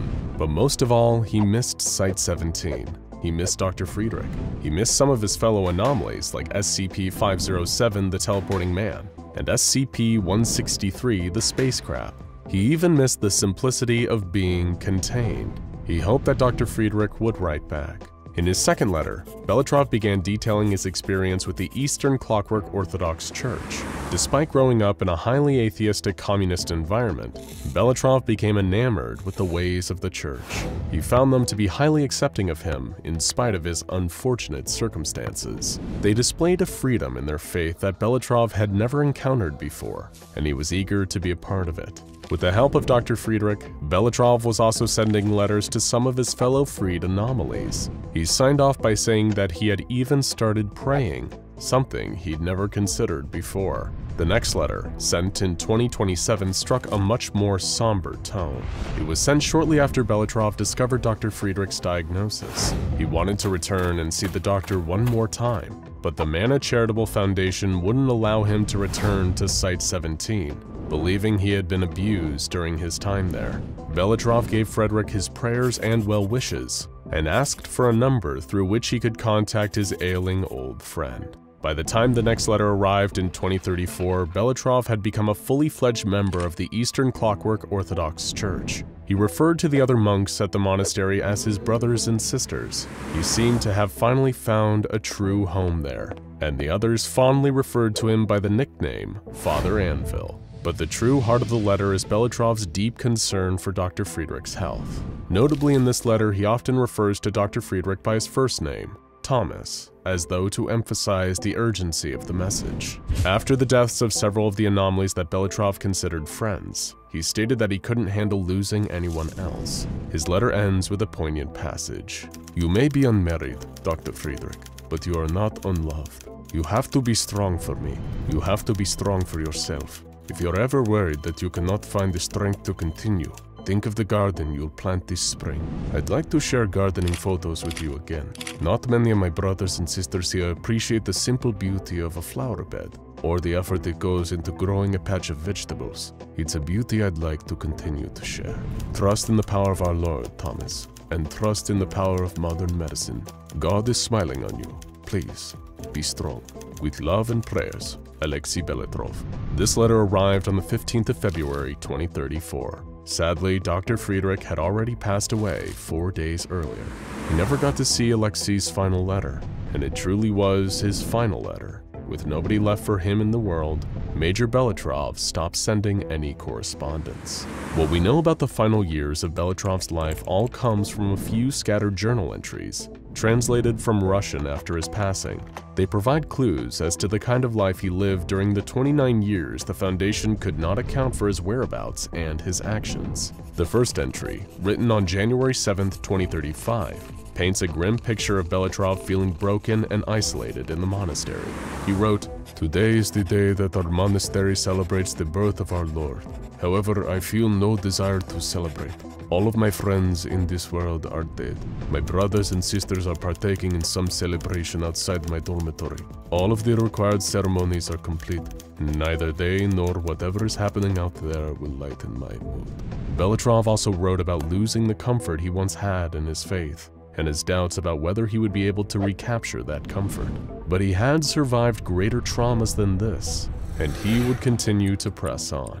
As the months turned to years and the years turned to decades, Belitrov climbed through the ranks of the monastery. Seeing as the Eastern Clockwork Orthodox Church practically worshiped the concepts of industrialization and mechanization, the fact that Belitrov was permanently encased in a biomechanical exoskeleton probably made him seem even more pious to his holy brethren. The final piece of evidence collected by the Foundation into the life and times of Alexei Belitrov came just over 20 years later, in a final address written to comfort his followers in preparation for his own death. Belitrov recounted the details of his own life, being born into a world of fire, death, and mushroom clouds. Then his life being suddenly saved by forces beyond his control, only to place him into containment for almost 30 years. It was only after accepting the teachings of the church and accepting the clockwork goddess that he felt he was truly free from his past. In this final note, Belitrov lay out some of the teachings of his new religion, the belief in a great mechanized goddess who planned all of reality. According to Belitrov, everything in her design fits together perfectly, like cogs in a machine, turning and twisting in unison to create an ideal world. He hoped to be forgiven for the many violent sins he committed in his military life, and that his contributions to this new world were valuable. At the very end of his address, Belitrov wrote, "I do not believe that my time in this world is much longer. Brothers and sisters, when my time of judgment comes, do not mourn me. I would rather you remember these words. The goddess is most pleased with those who seek kind, non-violent resolution to their problems, because a machine whose gears grind against each other is a machine that cannot work. See truth, but also compassion. The words are only words. Seek out truth within them. God bless you all, Father Anvil."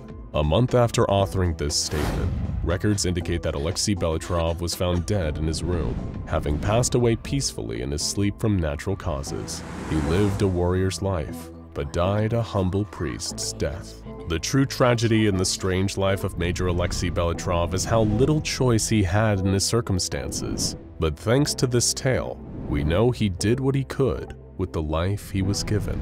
His remains lay within the graveyard at the Eastern Clockwork Orthodoxy Monastery, where he spent the last years of his life. With a life as difficult as his own, we can only imagine he's glad to finally rest. You're driving down a long highway, lost in an area you don't know too well, trying to find the right turn that'll have you heading back towards your home. You keep driving, the nighttime quiet all around you. Deciding to try and break that silence, you reach for the radio, turning the dial to filter through all the garbled, distorted voices and songs from nearby local radio stations that are too far out of range to come through clearly. You try your best to listen to the music from one radio station, but eventually the sound of the static only makes you wish for the silence you were trying to break. Your fingers nudge the tuning dial on your car radio once again, and finally, something comes through. It isn't loud or clear, but under the distortion, you can make out the sound, and it isn't a song or even a late news broadcast. The first thing you hear sounds like a short musical tone, only for about 10 seconds. Next, a young girl's voice speaking in a language you don't understand, even through the distorted audio. From her accent, you assume it's Russian, but you still have no idea what the words she's saying mean. With nothing else to listen to, you let the broadcast play. Still driving alone in the dark with nothing but the strange adolescent voice to accompany you, your mind begins to wander. She sounds like she's speaking something, but the rhythm of the words is somehow familiar to you, even though you don't speak Russian. Then it hits you. She's counting, but you don't feel smart for having worked that out. Instead, something about knowing that makes your blood run cold. You carry on driving through the night. After a few short minutes, the Russian girl stops counting, and the musical tone plays again under the distortion, leaving you alone in the car once again, with nothing but your thoughts and questions of what exactly you just heard. Thankfully, we have the answer. What you heard was SCP-3034. Since 1964, this same broadcast has been made a vast number of times, 627 times in fact. You'd have to be within 2 kilometers of the broadcast's point of origin to hear it, where Foundation personnel have tried and failed numerous times to triangulate its source. The numbers heard recited in the SCP-3034 broadcast are actually a countdown from 200, read aloud in Russian. All Foundation staff are able to do while stationed at the nearby Provisional Site 3034 is scour radio frequencies for occurrences of SCP-3034. Checking their equipment is properly maintained and calibrated before they are eventually rotated off-site and replaced with a new group of staff. There is only one rule that any Foundation members working at Provisional Site 3034 must follow. They are only permitted to send one radio transmission with their equipment, a single phrase in reply to the SCP-3034 broadcast. Vizyo Harashu. Receiving this, the countdown stops and the broadcast ends, but never permanently. SCP-3034 has been known to repeatedly occur, seemingly at random. The shortest recorded gap between broadcasts was 2 weeks, while the longest so far lasted 6 whole months. You may have heard the term number station mentioned before, but these are far from just random numerical sequences sent out over the airwaves without purpose. General speculation surrounding number stations points to them being the tools of espionage agents, a way of sending coded, highly sensitive messages or information without the risk of compromising their cover. The use of number station transmissions is often attributed to spies working on foreign soil, who utilize shortwave radio frequencies, speech synthesis, Morse code, and either regular or sporadic timing schedules. While it's true that times have changed and technology has progressed considerably, there appears to be evidence that number stations are still used among various intelligence and espionage agencies today. Despite being considered an old-fashioned method of communication, these low-tech shortwave stations remain a viable, reliable option for the transmission and reception of intelligence to field agents. The CONET project is a comprehensive archive of this phenomenon, and its founder, Aiken Fernandez, has long been fascinated by number stations. According to him, this system is completely secure because the messages can't be tracked. The recipient could be anywhere. You just send spies to the country and get them to buy a radio. They know where to tune and when. So what does the distorted broadcast of numbers from SCP-3034 mean? Is it the work of covert agents? And if so, whose side are they on? Most importantly, Why does the SCP Foundation make certain there are always 3 of its personnel on site, ready to send the all is well message whenever SCP-3034 begins broadcasting? SCP-3034 was first discovered by the Foundation in 1964 after a defector from the Soviet GRUP, a division tasked with acquiring and studying anomalies on behalf of the USSR, gave them a tip. Commander Robert Malthus, along with a team of 6, including a man named Agent Browning, selected for his knowledge of Russian dialects, were sent to investigate at Provisional Site 3034. Here, the team uncovered partially burned records and logbooks, all kept in Russian, along with evidence that the site had been evacuated shortly before their arrival. Carved into a desk, also in Russian, were 2 phrases: "Don't let her finish," and "Tell her all is well." On the team's second day at the site, an automated alarm sounded at 7:30 a.m., alerting them to the incoming SCP-3034 broadcast. Following the instructions on the desk, Agent Browning was able to stop the broadcast, telling the young Russian girl that all was well. A tape was partially recovered by the team from the site and translated from Russian. The GRUP members that had previously inhabited the station had interrogated one of their own, a man named Sergei, whom they accused of stealing state property. "She's not state property," he replied. "She has a name."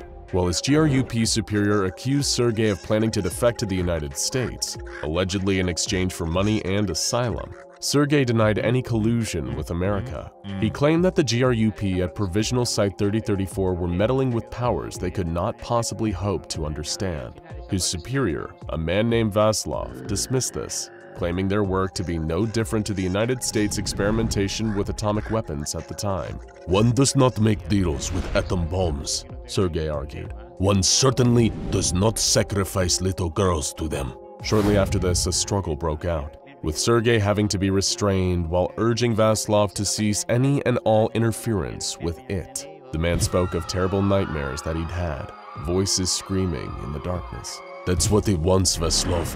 That's what it is. You cannot make a deal with this thing. We have finally contained it, and now you want to offer it." The tape's audio ends shortly after this point, with no clear answer as to what Sergei was referring to, or what offer these Russian operatives had made to it. Ever since the discovery of SCP-3034, members of the SCP Foundation have worked tirelessly to understand the purpose of these countdowns, as well as determine their origin. By September 2012, Dr. Shoggoth was reaching the end of his tether with the investigation into the SCP-3034 broadcast. Over almost half a century, the Foundation had made well over 600 recordings of the Russian girls' countdowns, but still hadn't determined any noteworthy information.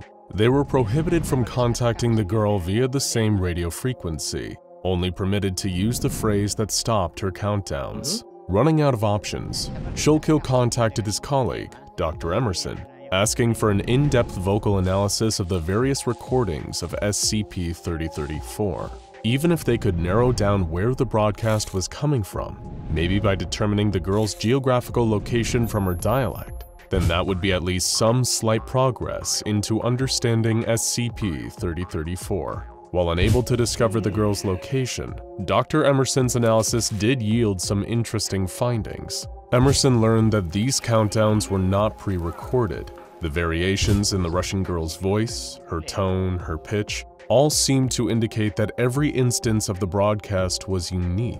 Rather than use the same recording, this girl had been counting down over and over hundreds of times for almost 50 years. But there was more. Shoggoth and Emerson then examined the distortion, the sounds interfering with the audio of the Russian girl's countdowns. What had initially seemed like garbled static seemed to actually be additional voices. And much like the girl's voice, these distorted voices were unique, different in every broadcast. However, Shoggoth and Emerson were unable to accurately determine what these voices were saying. Given that the girls' countdowns were always cut short by the use of the phrase, "all is well," the doctors did not have long enough samples of the audio to analyze the other distorted voices. With permission from the Foundation, the next 5 occurrences of the SCP-3034 broadcast were allowed to carry on for longer, giving the 2 doctors enough audio to determine exactly what the distorted voices were. And the results were extremely troubling. They were screams. thousands upon thousands of children's voices endlessly screaming.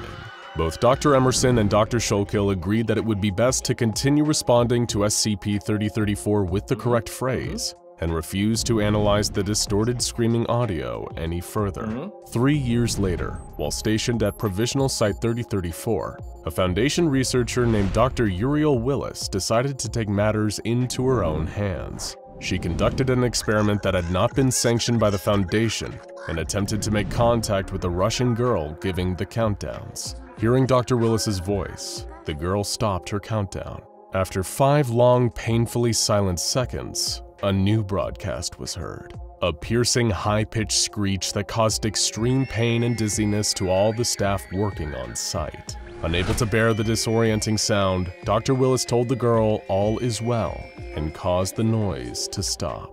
The following day, SCP researchers noted that there had been a significant increase in cases of missing children all around the world. A majority of these disappearances happened at the same time the screech had been broadcast and remain unsolved to this day. Dr. Willis faced disciplinary action from the SCP Foundation, and any further testing of SCP-3034 and attempts to communicate with the Russian girl were prohibited. Only one distinct change has been noted in the SCP-3034 broadcast since this incident. Almost a month later, the countdown was detected and the correct phrase given, but researchers noted that, instead of starting her countdown from 200, this time the Russian girl began counting down from 199. Nobody knows what will happen if the Russian girl's countdown is allowed to reach 0. Personnel working at Provisional Site 3034 are told to always offer her the necessary phrase before this point in the countdown. Attempting to interfere with the broadcast by contacting this girl directly not only resulted in intense pain for SCP staff, but also seems to have caused an unconfirmed number of child disappearances around the globe, as well as reducing the countdown starting number from 200 to 199. After a long night on the road, you finally find the right turn, sending you in the right direction. As you drive through the night, you keep telling yourself one thing, one small phrase over and over again. You hope the words will eventually give you comfort, but deep down you start to realize just how hollow they are. That it's just a lie we tell ourselves so we don't have to face the inevitable. But still, what choice do you have but to keep telling yourself that all is well? SCP-3930 does not exist. Thanks for watching. Now check out SCP. The following information is only known to 7 living people. Even those actively guarding this anomaly will never know this information. Every single person who believes they are aware of the existence of SCP-3930 has the potential to increase its danger. SCP-3930 has been given the risk class Critical, the highest possible risk class for an anomaly, meaning that individuals nearby will invariably be exposed to acute, life-threatening harm, and that these effects cannot be mitigated.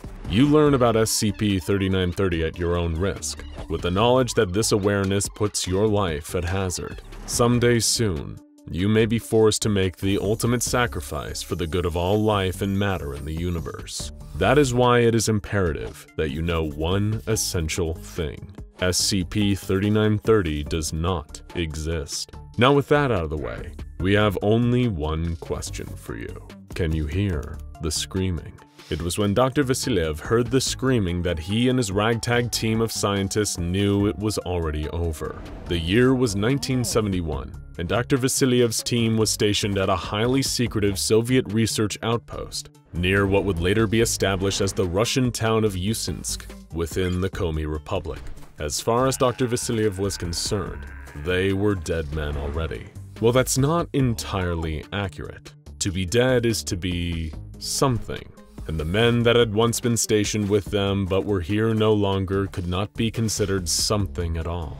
Their brush with the immensely powerful and classified anomaly later known as SCP-3930 had robbed them of their very existence. Now Dr. Vasiliev knew that he and the few remaining men stationed at the base with him would be next. The Soviet government had dispatched a detachment consisting of around 100 soldiers and scientists to investigate the anomaly in the Komi Republic. As far as they could tell, it appeared to occupy a 1 kilometer square area within a forest. but to say that it really occupied anything would be a stretch. And out of the over 100 men who had been dispatched, now scarcely 30 remain.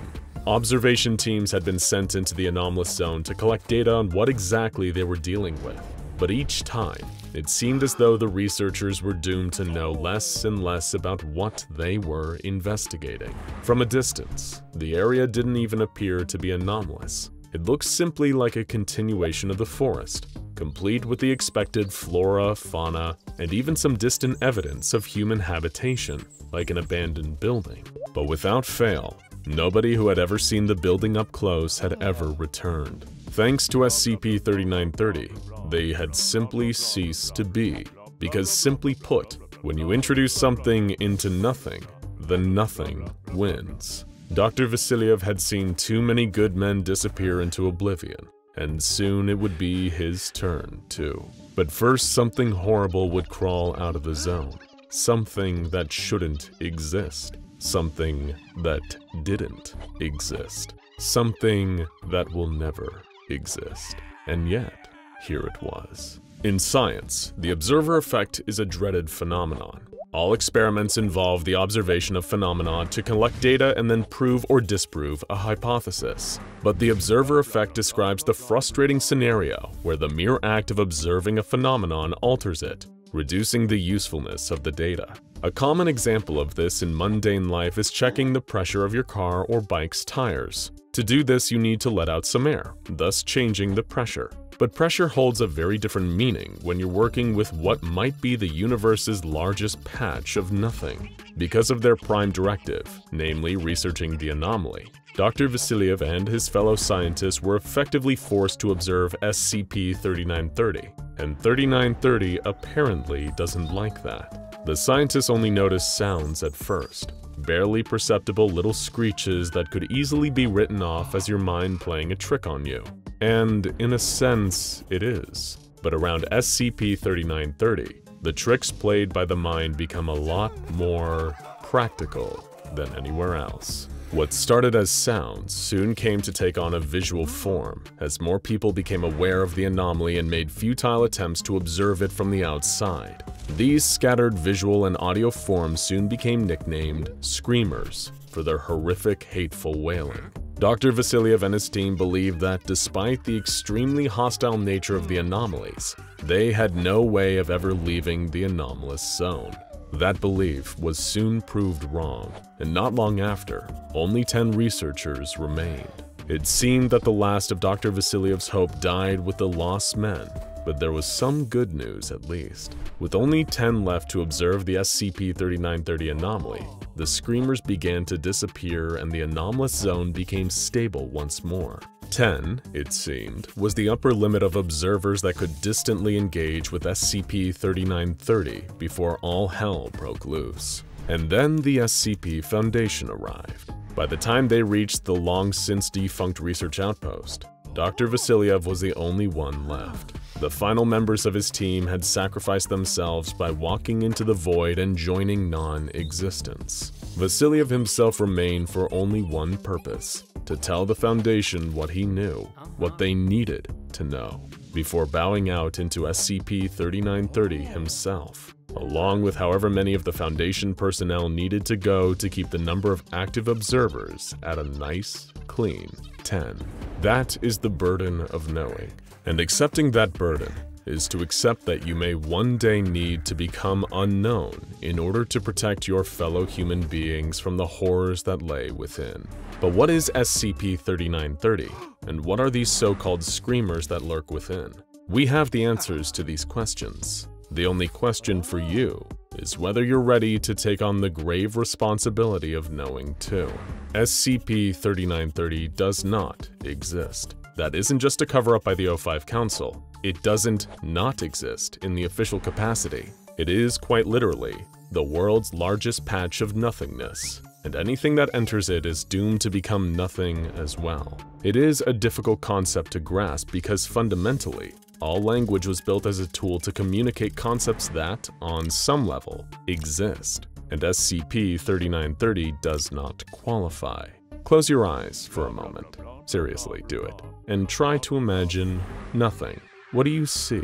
An infinite space of pure darkness? A white void stretching on into infinity? We're sorry to inform you that neither of these counts as being truly nothing. Though darkness may be the absence of light, to see that blackness is to still see something. The darkness even implies the existence of light. The same can be said for the white void. For such a thing to exist, we need both the concepts of the color white and the idea of a void. These are perhaps the lowest bars for existence imaginable, but SCP-3930 doesn't meet them. It is well and truly nothing. Nothing at all. And because it is nothing, its containment procedures are largely just a matter of information control. If nobody knows about it, the threat is contained. If ever someone just happened to wander in, they would stop existing, so the problem would take care of itself, as callous as that sounds. On its own, the anomaly would technically be harmless, but when mixed with humans, things become a whole lot more complicated. You see, unless you have the misfortune to run into SCP-3930, you will spend your life without ever having to encounter true nothingness. Even when you die, the matter that comprises your body and the energy that comprises your consciousness will remain. They will just be transferred into other forms. Humans have no reason to ever encounter nothingness, and thus we have no physiological or psychological equipment to truly observe and comprehend nothingness. When we're given a true blank, our instinct is to fill it. And that right there is the true danger of SCP-3930, and the very reason we have to deal with screamers. Or, as you may know them, pattern screamers.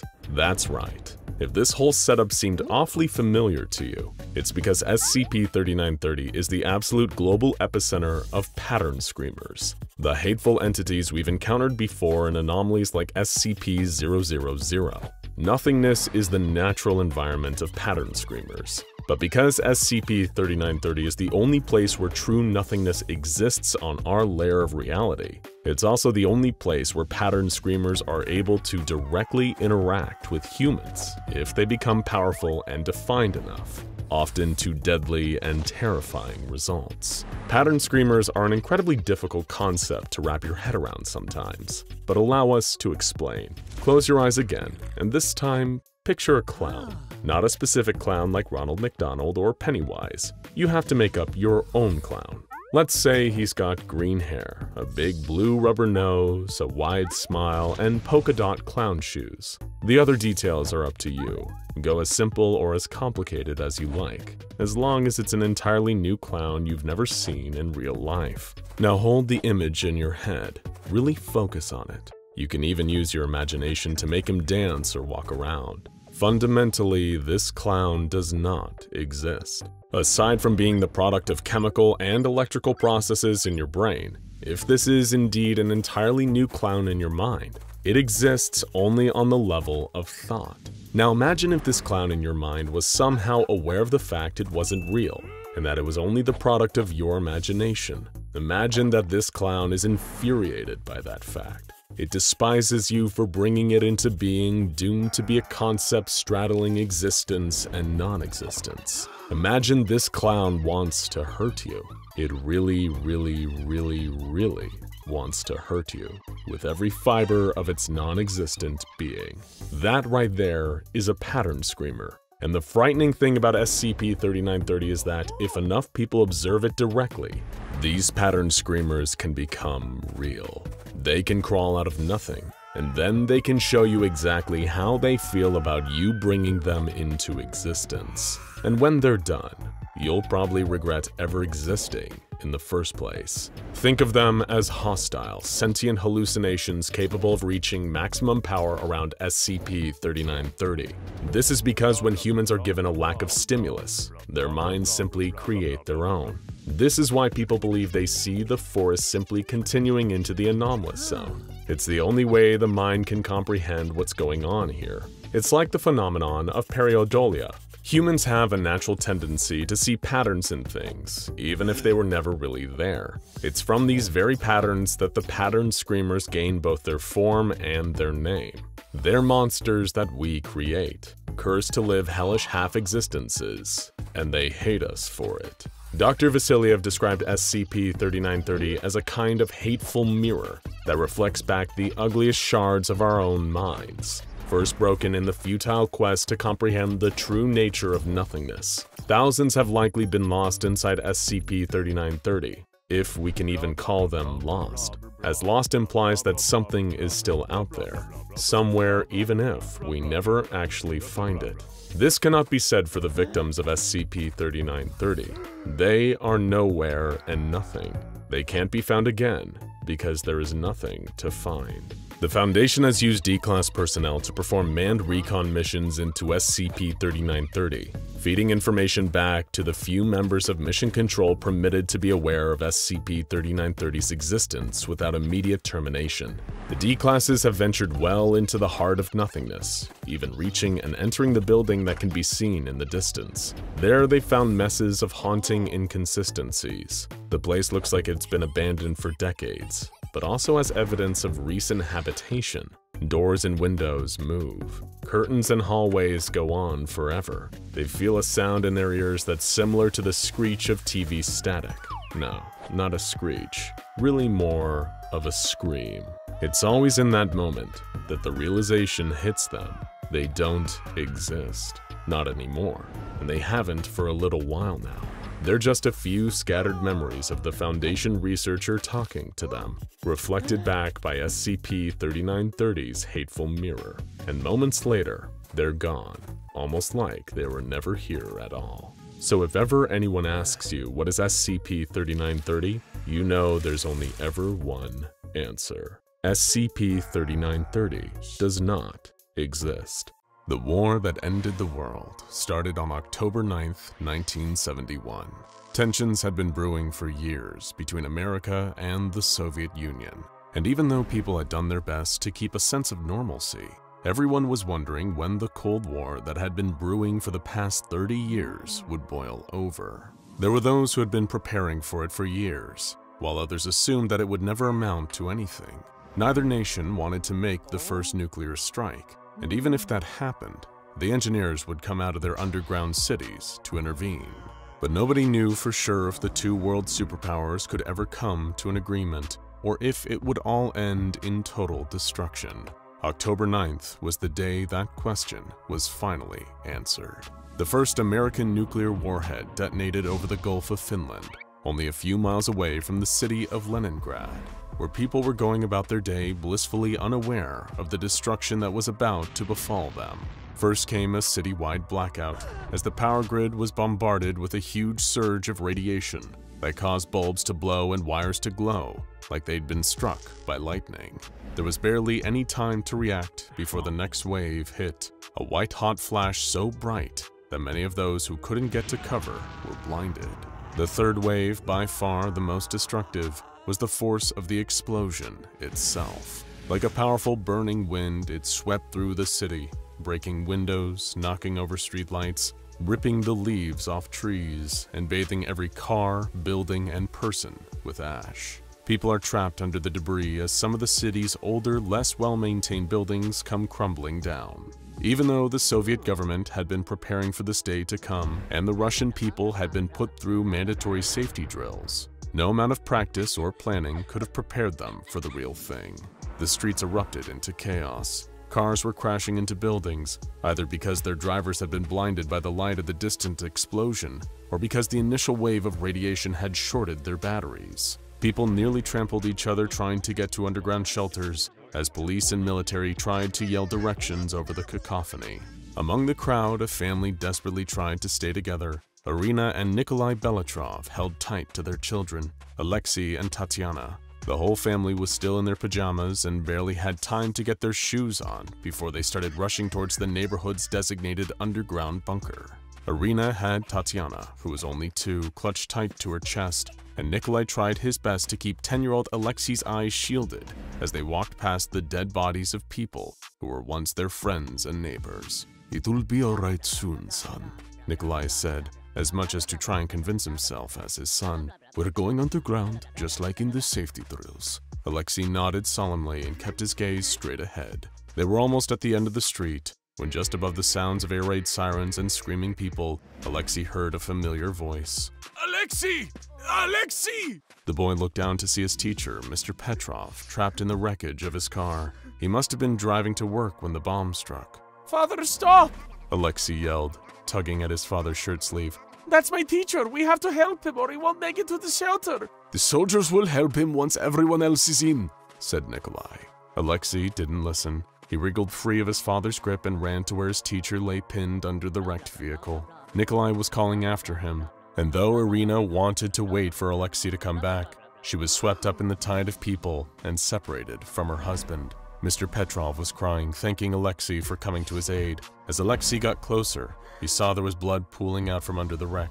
It seemed if Mr. Petrov were going to make it out, his legs would likely be badly damaged. Alexei tried to lift the car himself, but even though he was strong for his age, he was still only a child. A soldier who had been helping people into the bomb shelter stopped what he was doing and ran over to Alexei. Hey kid!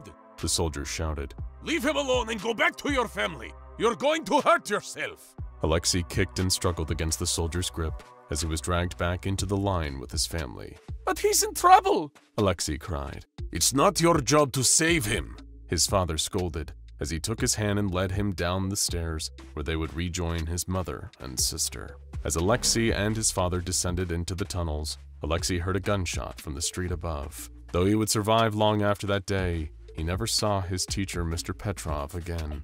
He never asked his father about what happened. The Belitrov family was reunited in the underground shelter, which had once been an underground train station. Tatiana had started crying, and Nikolai tried desperately to quiet her.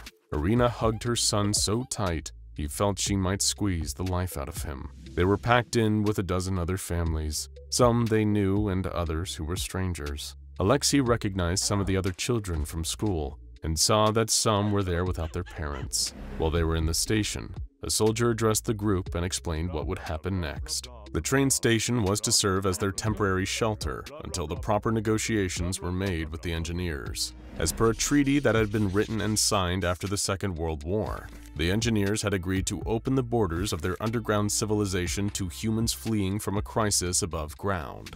Once the government had made a decision, the survivors were to be taken deep underground, where they would live until the war was over. Above ground, the Soviet Union began dealing with the fallout of the initial attack. It was clear that America could no longer be dealt with reasonably if they were willing to bomb one of the USSR's biggest cities. Though the bombing had cut communications between Leningrad and Moscow, eventually contact was re-established, and the army was able to radio the Kremlin with a full report on the damage. Leningrad was in ruin, with over a third of the population dead or otherwise too wounded to move underground. Those who had made it underground were receiving treatment from everything from broken bones and blindness to radiation poisoning. In a word, it was chaos. Russian parliament was quick and ruthless in their decision to strike back. On October 12th, Secretary Brezhnev authorized nuclear missiles to be launched at both New York City and Washington, D.C. Millions were killed, and just like in Russia, the survivors retreated underground. America didn't go down without a fight though, and launched another missile attack, this time at Moscow. It wasn't long before both countries' allies were involved in the conflict as well, with missile strikes coming from France, China, North Korea, Germany, and the United Kingdom. Within a month, the surface of the Earth was dangerously irradiated, and any humans who were still living had retreated underground. But though the world had ended, the war had not. Alexei Belitrov and his family struggled to adjust to their new life underground. Though the engineers were intelligent and human-like, their world was so different from the world Alexei had lived in for the first 10 years of his life. He barely ever saw them. The engineers were nocturnal, sleeping while an artificial sun nourished the genetically engineered plants that grew around the city. But any time he tried to ask questions about them, he was met with hushed silence by the adults. The engineers were spoken of in hushed, almost reverent tones. They were the beings that saved humanity, yes, but they had also helped build the weapons that led to the war in the first place. Alexei barely had any time to settle into this new life before what remained of the Russian army started looking for new recruits. Reports had come in from an above-ground scout that the Americans were working on a new type of armor that could fully shield the wearer against radiation, and the the Soviets could not afford to be outmatched when their army was still recovering from multiple nuclear attacks. But the army wasn't asking for able-bodied adult men to enlist. They were looking for children. We can't possibly send our son to war, Irina said. Arguments at the dinner table had become common in the Belitrov family. He would not be going to war, Nikolai argued. Not until their new anti-radiation technology is perfected. He won't be ready until he's an adult. How do you know that what they're making in those labs won't kill him? Irina said. Do we really want to trust these underground devils with our son? How much do we really know about the engineers anyway? They could have let us all burn on this surface, Nikolai said.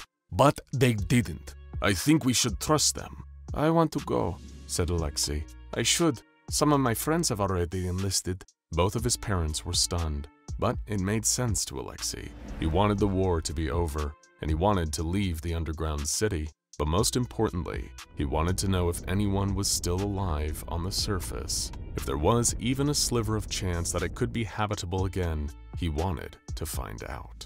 After much discussion, Irina and Nikolai agreed. It was what was best for the future of Russia, and ultimately, the future of the human race. Alexei's parents delivered him to the Office of Army Recruitment, and he was taken by a man named Commander Volkov to a specialized research facility. This was when Alexei met an engineer for the first time. The engineer was tall and hairy, like a bear walking on its back legs, but with face and hands more like a human's. He was overseeing a group of humans and other engineers as they tinkered with machines that Alexei couldn't even begin to guess the purpose of. Do not be frightened, Alexei, Commander Volkov said. They're going to explain the procedure to you before you have to agree to anything. The engineer looked the boy over, then held up a jar containing something that looked like an insect's exoskeleton. It was green, the same shade as the USSR's army uniforms. This is our new bioorganic armor prototype, the engineer said. We can only graft it onto you while you are still growing. It must grow with you, starting on your back, then moving to your limbs, then your head. Alexei was frightened by the idea, but didn't want to seem weak. He wanted to make sure his father would be proud of him. He was taken into surgery, where the team of engineers and human doctors grafted the plate of bioorganic armor onto his spine.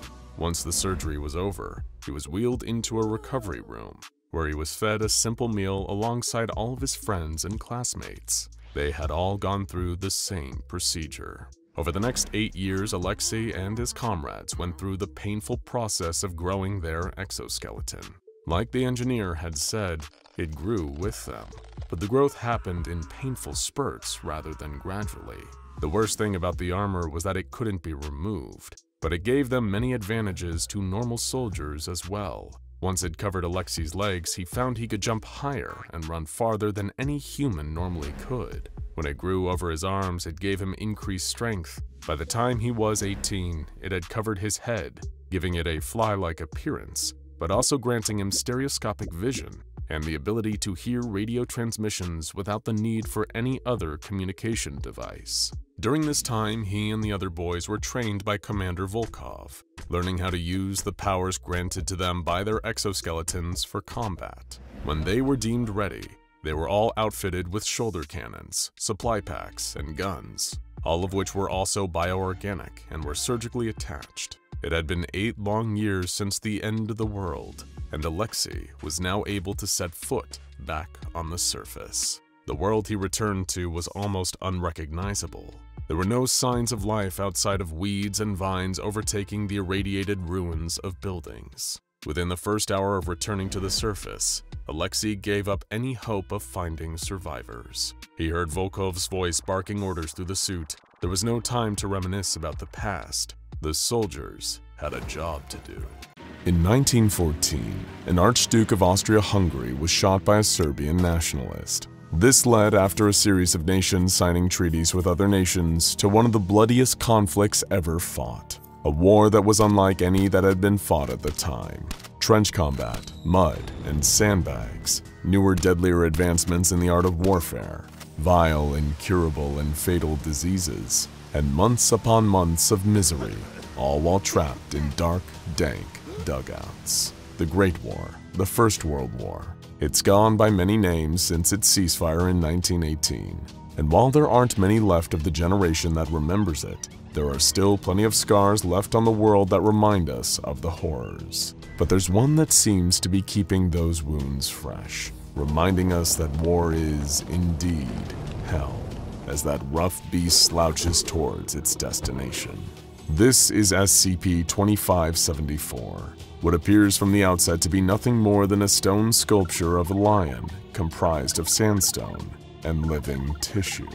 Standing at around 12 meters tall, SCP-2574 is much more than a mere statue.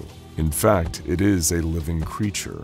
After all, this is the SCP Foundation we're talking about here, where inanimate objects are rarely inanimate at all, or will at least possess some form of anomalous properties, setting apart anything ordinary, and thus drawing the interest of the Foundation. SCP-2574 is similar in that regard, and not just for being a living statue creature. For one, the anomaly is capable of movement, albeit at a gradual rate that only progresses between 3 and 5 kilometers per day. Attempts by the Foundation to slow or halt the movement of SCP-2574 have been so far unsuccessful, as it seems that any obstacle placed in its path are unable to deter it. This includes both man-made and naturally occurring obstructions, meaning there is little that can be deployed to keep SCP-2574 physically contained. Even if a body of water is in its path, the entity can swim at a rate of between 2 and 3 kilometers per day, and will normally either crush or climb over any obstacle on land. At the previous annual budgeting meeting, the top minds of the Foundation's accounting department revealed to an infuriated O5 Council that SCP-2574 had been responsible for an estimated total of $25.3 million in damages since its discovery. The second most pressing matter raised during that presentation was that 112 deaths and a further 625 injuries the anomaly had also caused. Despite pleas from the Ethics Committee, the Foundation accountants were still adamant that the cost of damages was more significant. Now, a number of prevailing questions might be plaguing you regarding SCP-2574. For one, what does this creature want? If it has freedom of movement and can't be physically obstructed by the Foundation, then is it just aimlessly wandering free and causing wanton destruction? Or does it have a specific want or goal it seeks to attain? And for another, what does an almost 40-foot-tall lion have to do with World War I? Well, it might surprise you to know that SCP-2574 has everything to do with the Great War. Literally everything. And as for a goal, it has one. Or rather, it has a specific destination it seems to be gradually heading towards. And if it makes it all the way there, it could spell disaster for the entire globe. In fact, it could plunge us back into one of the most devastating conflicts the world has ever seen. Can you guess which one? SCP-2574 possesses a wide array of latent anomalous effects, beyond its general functionality and movement. Above the sandstone mine creature, it is constantly surrounded by a flock of around 6,000 birds of prey. Any that find themselves flying into the path of SCP-2574 are assimilated into the growing flock, designated as SCP-2574-1. The mass of birds is fixated on attacking SCP-2574, swooping low to strike at its smooth muscle tissue with using their beaks and talons. This, however, seems to do little to deter SCP-2574 from making progress, as the anomaly constantly regenerates from physical damage it incurs from SCP-2574-1. Perhaps the most notable and noticeable of SCP-2574's anomalous properties is the effect it has on its surroundings as it progresses towards its destination. The area around SCP-2574 will undergo a physical transformation in response to the presence of the lion. This transformation results in the nearby region temporarily becoming a World War I-era combat zone. The ground below becomes riddled with trenches carved through the earth. Thick, muddy bogs and coiled, razor-sharp nets of barbed wire litter the area. The change triggered by SCP-2574 is hardly just a cosmetic one either. The Foundation have observed a number of First World War-related manifestations that occur in the wake of SCP-2574. Man-made landmasses like trenches and dugouts will appear nearby, the front lines reappearing after more than a century. Weaponry from the area is also present following the arrival of SCP-2574, and this isn't just limited to firearms. World War I was one of the earliest large-scale conflicts in history, wherein both sides deployed aerial attacks through the use of biplanes, as well as chemical warfare. As a result, signs of these can also be found whenever SCP-2574 is nearby. But again, the transformation SCP-2574 brings about is not just limited to recreating battlefields. What some of you may not know is the Great War did not so much revolve around a core idealistic difference between both sides as its successor did. Instead, the First World War was a geopolitical grudge match between large global superpowers, attempting to make grandiose displays of their amassed military strength. The assassination of Archduke Franz Ferdinand of Austria at the hands of a Serbian extremist group was the catalyst that set off a chain reaction of events that ultimately led to war.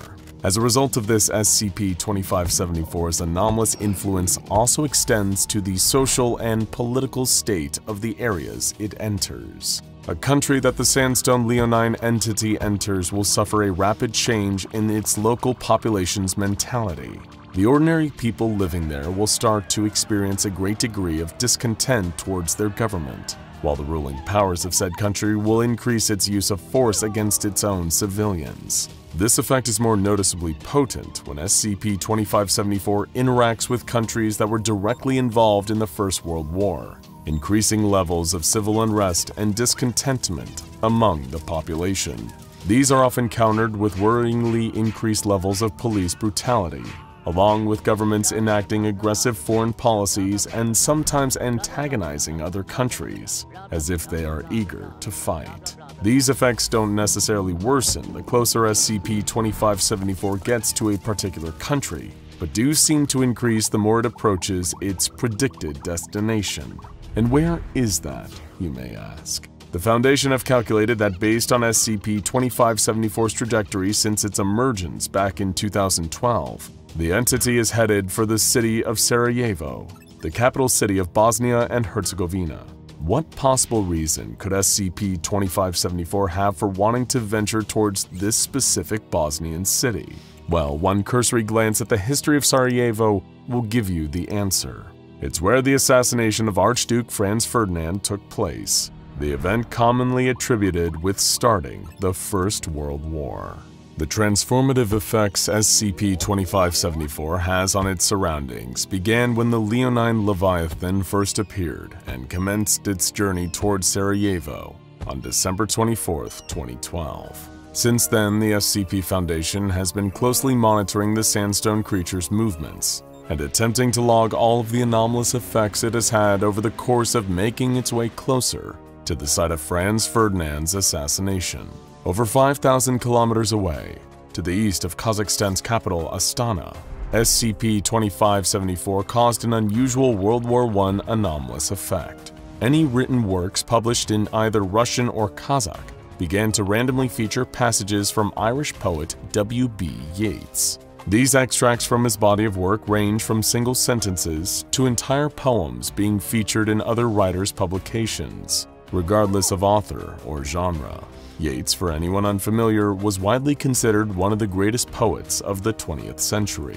However, unlike the authors of numerous poems and songs to come out of the First World War, W.B. Yeats was never directly involved in the conflict itself and didn't write much about it, barring a few notable exceptions, but more on him in a moment. When SCP-2574 approached Russia, things started to escalate. Clouds of deadly chlorine gas, an early World War I chemical weapon, began forming in rural areas throughout Europe that couldn't be dispersed for days at a time. As soon as the towering anomaly got close enough, Russian military forces began launching a series of drone strikes and aerial bombardments targeting SCP-2574. When these attacks failed, tensions mounted with bordering countries, the situation only getting worse when it was discovered through an intelligence leak that Russia was planning a nuclear strike against the creature, a move that likely could have spelled disaster for the neighboring countries. SCP-2574, of course, sustained no damage and continued on its course. Given that they couldn't physically contain SCP-2574, the Foundation was forced to think outside of the box when it came to coming up with some kind of solution. There were already too many eyewitnesses aware of the Leonine Leviathan's existence to consider administering amnestics, even on a large scale. The fact was, too many people already knew about SCP-2574 and would make such a move pointless. The best that the Foundation could do to combat, if not counteract, the effects of SCP-2574 was to work directly with governments affected by the creature's World War I transformative effects, to try and repair the damage left in the anomaly's wake, and ease the tension and violence it caused. It became the Foundation's job to deter any country planning an armed military response to the presence of SCP-2574, as any such strike would endanger both their military and civilian populations, while causing no damage to the anomaly. In the interest of trying to solve the problems posed by SCP-2574 reverting parts of Europe to hellish First World War-era battlefields, the Foundation made a rare agreement to collaborate with another large organization specializing in the anomalous, the Global Occult Coalition.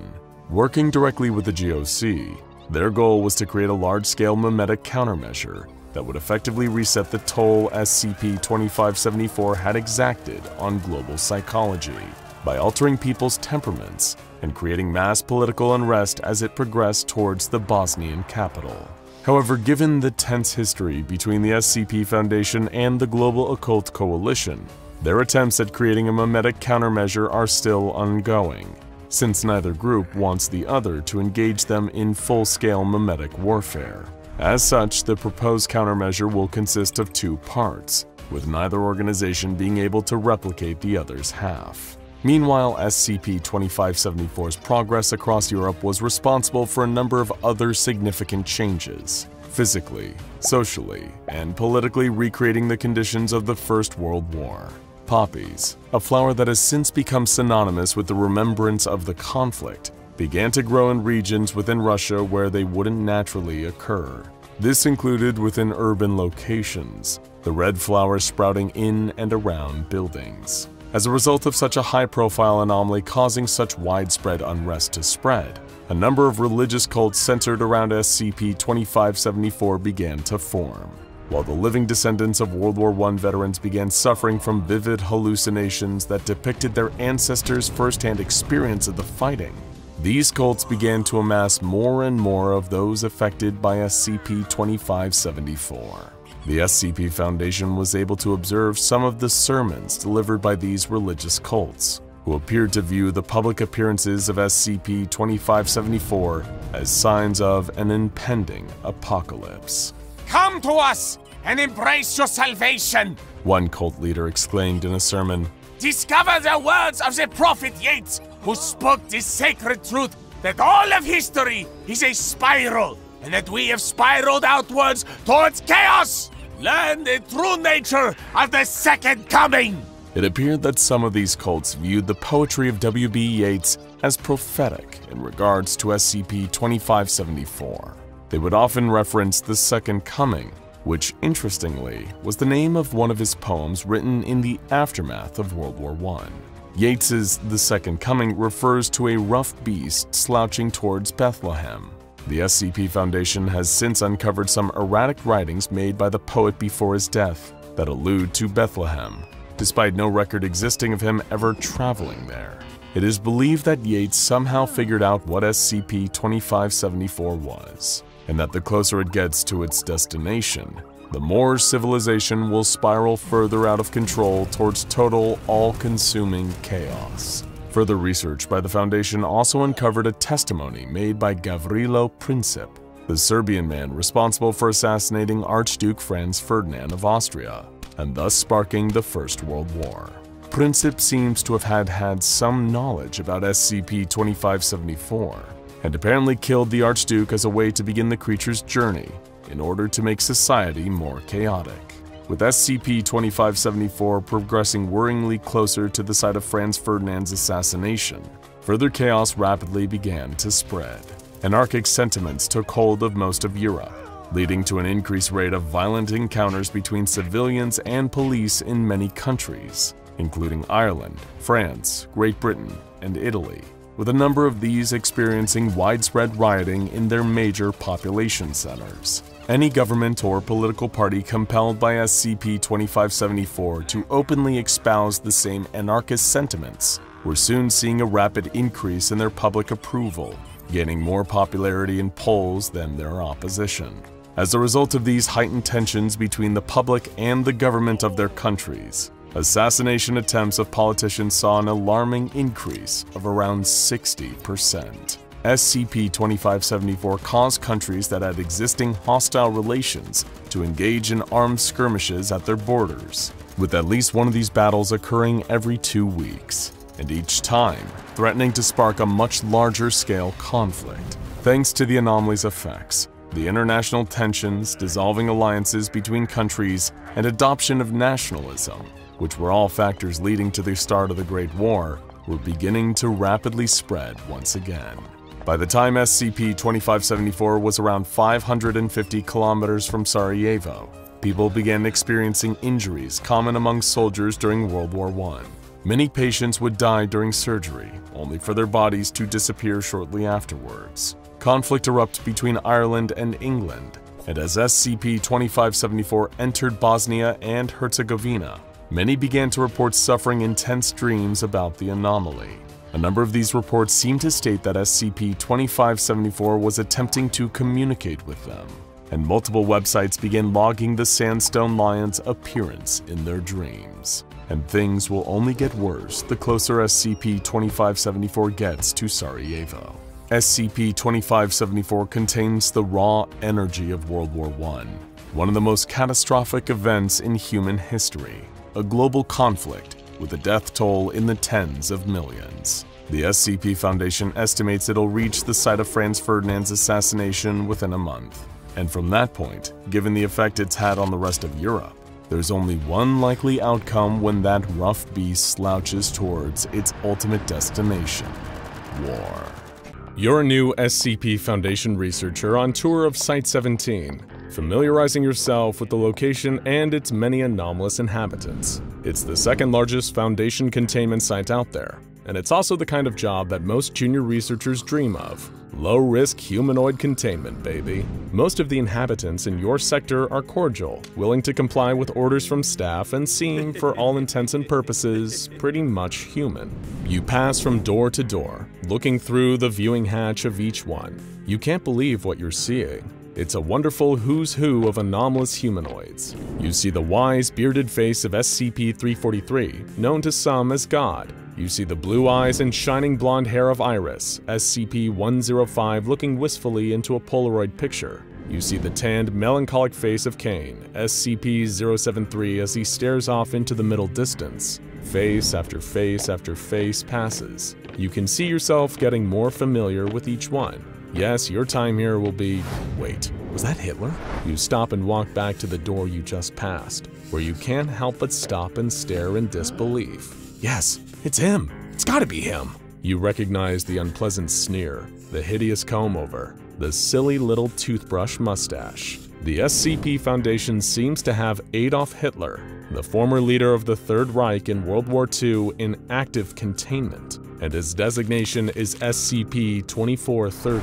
You've seen killer toasters and masks that can take over people's minds, but you've never seen anything as surreal as this. You immediately run to your superior and ask how and why Hitler is in one of the Site-17 humanoid containment cells. Buckle in, because we can guarantee it's one of the most insane stories you've ever heard. It's late April, 1945, and the Soviets are rampaging through Nazi Germany, destroying everything in their path. The German forces have been nearly obliterated, and Hitler and the rest of his Reich Chancellery have retreated to a secure bunker beneath Berlin. There on April 30th, 10 days after his 56th birthday, Hitler died. This was truly unfortunate for the Soviets, as they wished to have had the chance to kill him themselves. 2 days later, Soviet forces stormed the Führer bunker. It was little more than a formality at that point, as the news of Hitler's death had already gone public. By the time they arrived, all that was left of Hitler was a pile of mostly burned remains, a fitting end for someone who had caused the same cruel fate for so many others.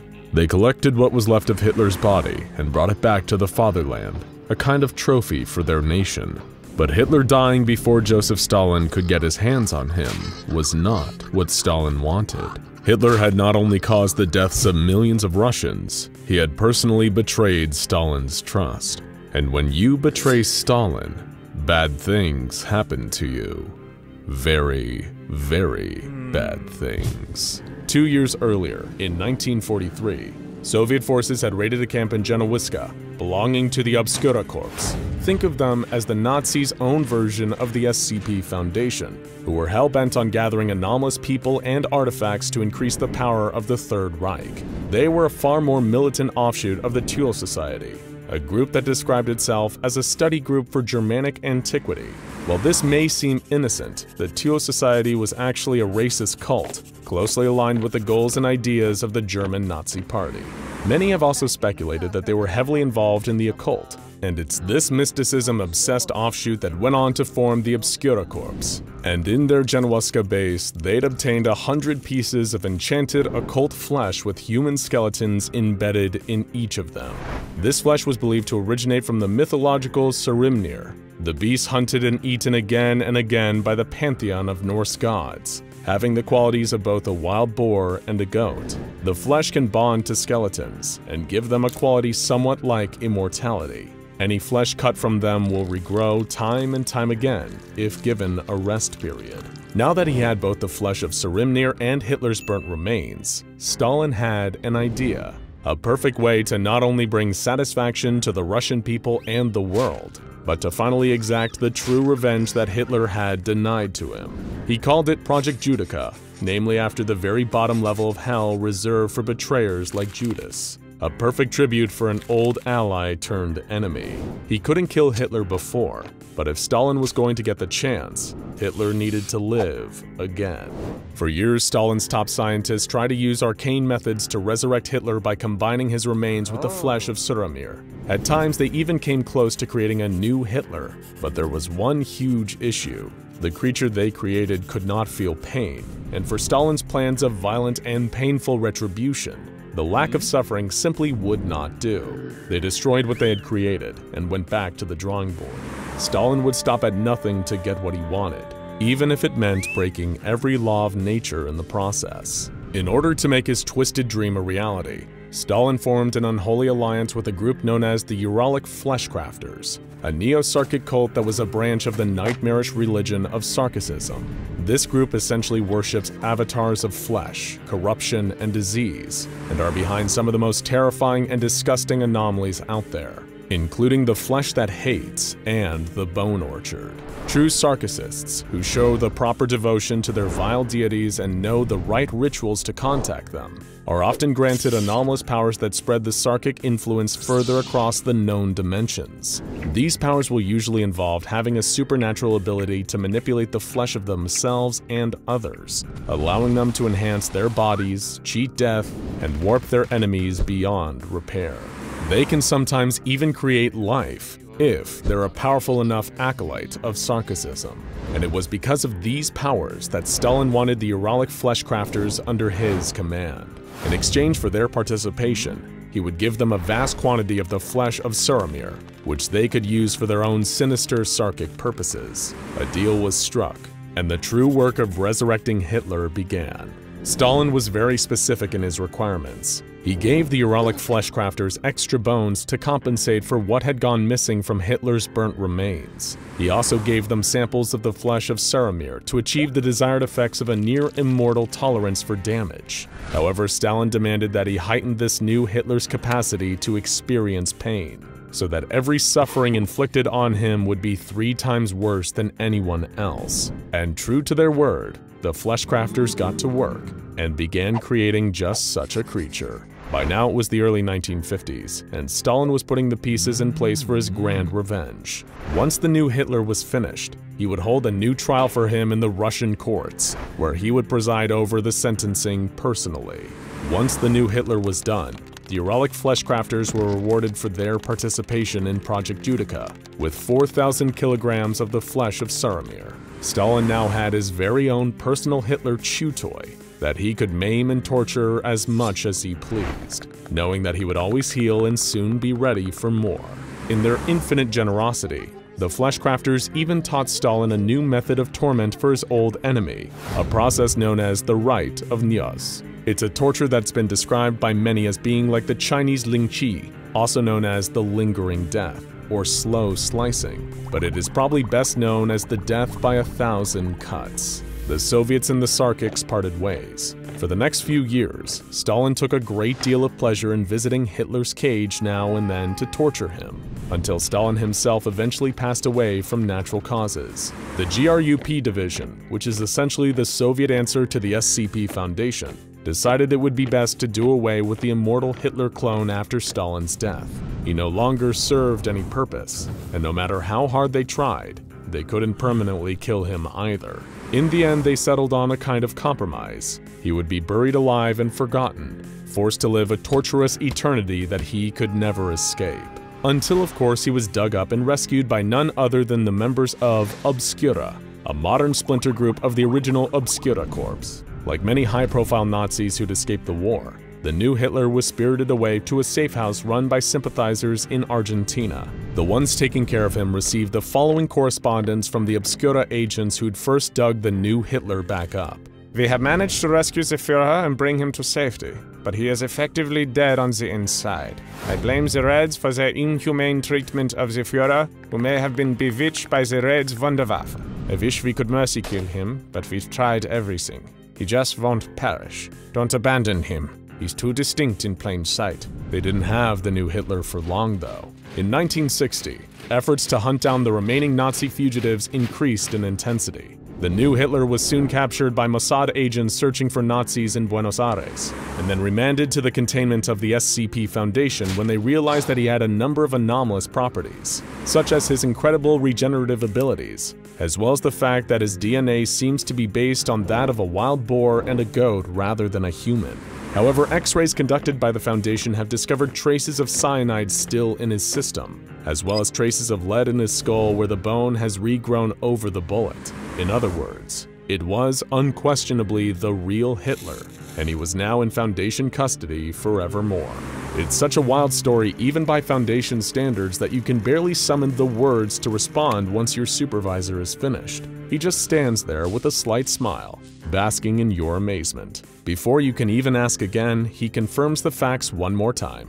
Yes, it is the real Hitler, the only functional difference is that he can't die and he has a heightened sense of pain compared to most people. You think on what you've been told for just a moment, and then you have only one question. Are we allowed to punch him? Your supervisor smiles and says, "Of course, we all do."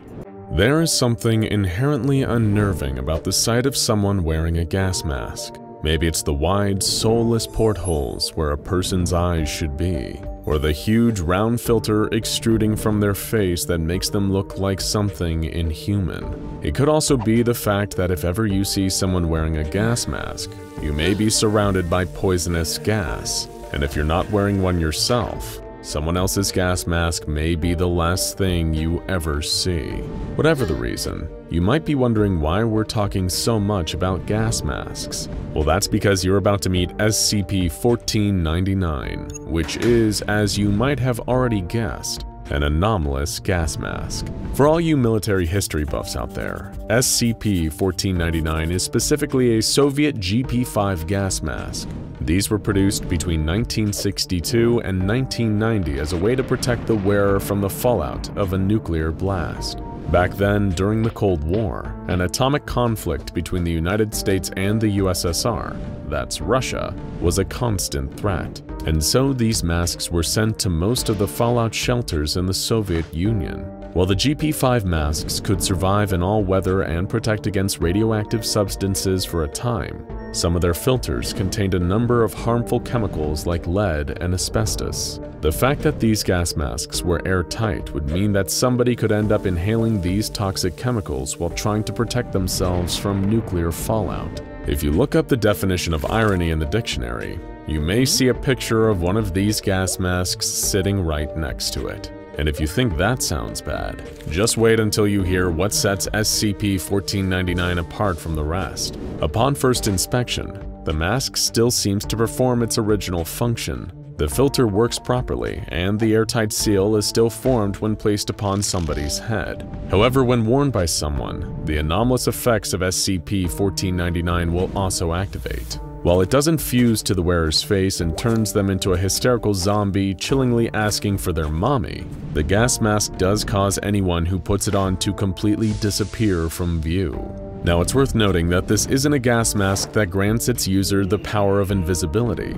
If that was the case, this anomalous item may actually be desirable. SCP-1499 instead causes a person to physically vanish, as in they are no longer detectable at all. Subjects that have worn SCP-1499 report that they don't feel any sensation of moving. They simply put the mask on and end up, well, we'll get to where it is they go. You see, through testing, the SCP Foundation's researchers were able to determine that giving someone a two-way radio before they put SCP-1499 on means that they can still be contacted after they vanish. And it's through these radios that the Foundation discovered where the mask wearers go.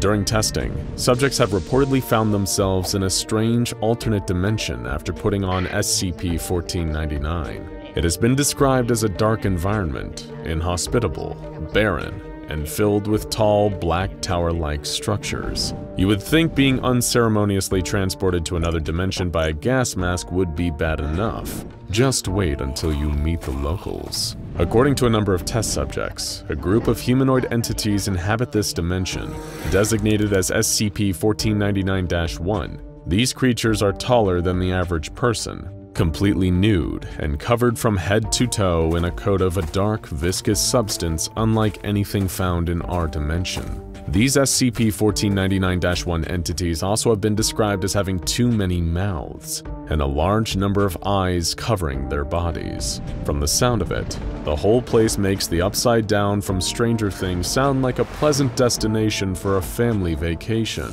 For the record, the reason we say according to a number of test subjects is that there has never been any photographic or video evidence of this place and the creatures that inhabit it. All that we have gathered to date has come strictly from first-hand descriptions of those experiencing the anomalous effects of SCP-1499. Luckily, anyone that puts on SCP-1499 and finds themselves in this place has a very quick and easy escape route. Should a subject encounter any danger in this dark, inhospitable dimension, then taking the gas mask off will drop them right back into our own plane of existence. Upon arriving back, they will not have moved from the spot they were standing in when they first disappeared, but it is unknown exactly how the gas mask is able to return them, or indeed how it can send someone to an entirely different dimension at all. So, a gateway to another dimension.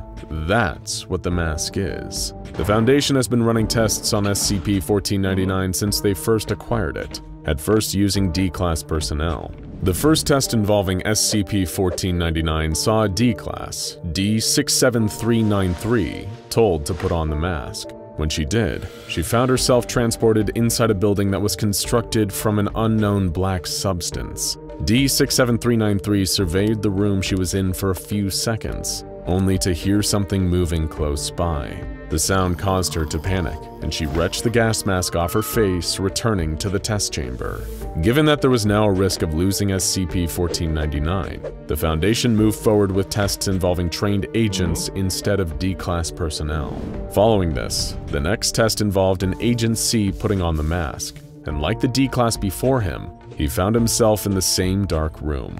But instead of taking off SCP-1499 at the first sign of trouble, this agent explored his surroundings. Agent C was able to descend the building to a reasonable degree until he heard sounds coming from the floor below. After hiding himself, Agent C witnessed the very first sighting of the SCP-1499-1 creatures, remaining undetected and then safely removing the mask when the creatures had passed. Another agent, known as Agent U, was selected for an SCP-1499 test, chosen especially for her extensive training in stealth. Like those before her, she put on the gas mask. Instantly, she found herself in the place where her predecessor had left off, and continued the exploration of the building. Detecting movement from the floors above, Agent U exited the building and spotted a number of SCP-1499-1 instances. The creatures were mulling aimlessly around, each sporting their own unique mutations, occasionally uttering low, grating noises. By now, if they were still using D classes, they probably would have lost the mask and the people wearing it 100 times over. Never get a D class to do a field agent's job. Making her way past more of the tall, dark structures, the agent followed and observed a group of 4 creatures. A 5th approached them, prompting one from the group to step forward.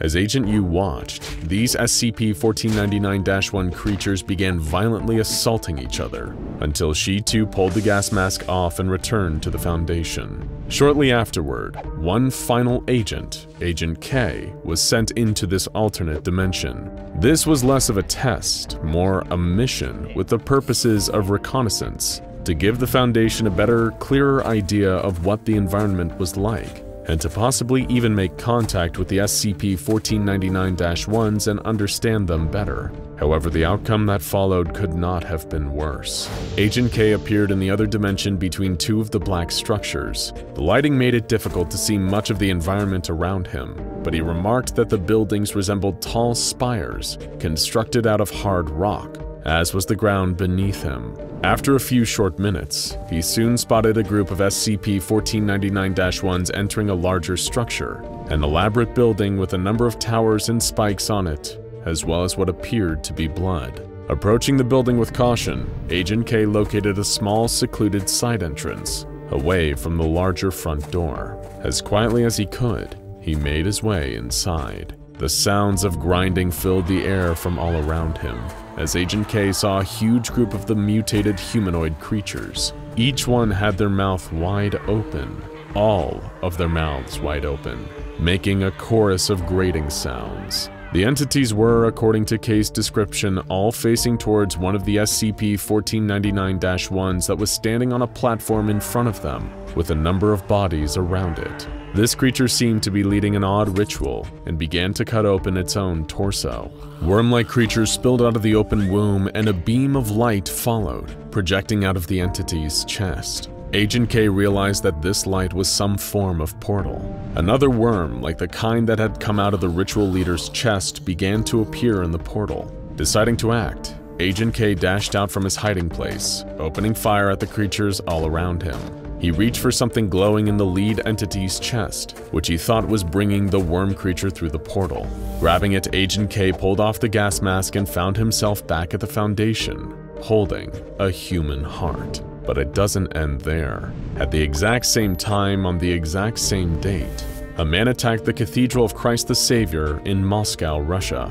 During the church's morning services, the gunman entered dressed in a suit with a gas mask over his face and proceeded to shoot 10 civilians. 6 were killed, 3 left in critical condition, including the church's chanter. However, the worst occurred to the priest performing the service. The attacker ran to the front of the cathedral, producing a knife which he used to cut open the priest's chest and remove his heart. Then, just as quickly as he had appeared, the assailant vanished before the eyes of multiple witnesses, and Moscow police were unable to find any trace of the man. Officially, the cathedral was attacked by Nikolai Orlov. Undercover Foundation operatives inside Russia's media and military have spread this cover story of a violent man who acted alone in his attack on the church. Meanwhile, the SCP Foundation is keeping Agent K detained, questioning him about his involvement in the incident. According to him, everything happened exactly as he described it. No church, no priest, just him wearing SCP-1499 and surrounded by the creatures. The audio recordings taken from his exploration mission also seem to align with this story, but that still doesn't explain how another figure in a gas mask appeared in Moscow and claimed the lives of multiple churchgoers. Not only that, but dispatching them in the exact same way Agent K dealt with the SCP-1499-1 creatures. The only possible explanation was that Agent K was the perpetrator, even if, in his mind, he was still telling the truth. Hoping to avoid another incident, the O5 Council has suspended all further testing with SCP-1499. Agent K has been scheduled to undergo a psychological evaluation, believing the creature he saw being summoned had to be stopped at all costs. The other agents and the D-Class involved in earlier testing are all being brought in for questioning as well. It is still unknown what the anomalous effect of SCP-1499 truly is. Is it actually capable of transporting someone to another dimension? Or does it give a person hallucinations that make them think they're gallivanting off in Dimension X, while they're actually walking up to a church about to do something unthinkable? With testing suspended, we may never know. But it leaves us with an important message. Think carefully about everything you do, because what you think you can see doesn't always reflect what's really there. A mobile task force makes its way through the Siberian forest. Snow covers the trees. The only light comes from the moon shining through the branches. The commander holds up a hand signaling the team to halt. In a small clearing in front of them is the creature they've been searching for. It appears to be part deer, part human. The creature howls in pain as it rips the skin from its body. The SCP agents watch it in horror as the creature reaches its arm high into the air and plunges a knife into its stomach. It doubles over in pain and stops screaming. The creature pulls the knife from its midsection and stands upright. Blood splatters across the shimmering white snow. It turns towards the mobile task force and slowly walks towards them. Help me, the creature whispers. I need you to save me from what's inside. It collapses to the ground. The mobile task force secures the creature in a containment vehicle in preparation for further examination. This is SCP-1068-RU, Shell of God. When they arrive with the creature to an undisclosed SCP Foundation site location, Dr. Belkov is put in charge of learning more about the entity. When SCP-1068 first awakens in its containment chamber, Belkov is watching from behind a two-way mirror. The creature walks up to the mirror and examines the countless scars and stitches that cover its body.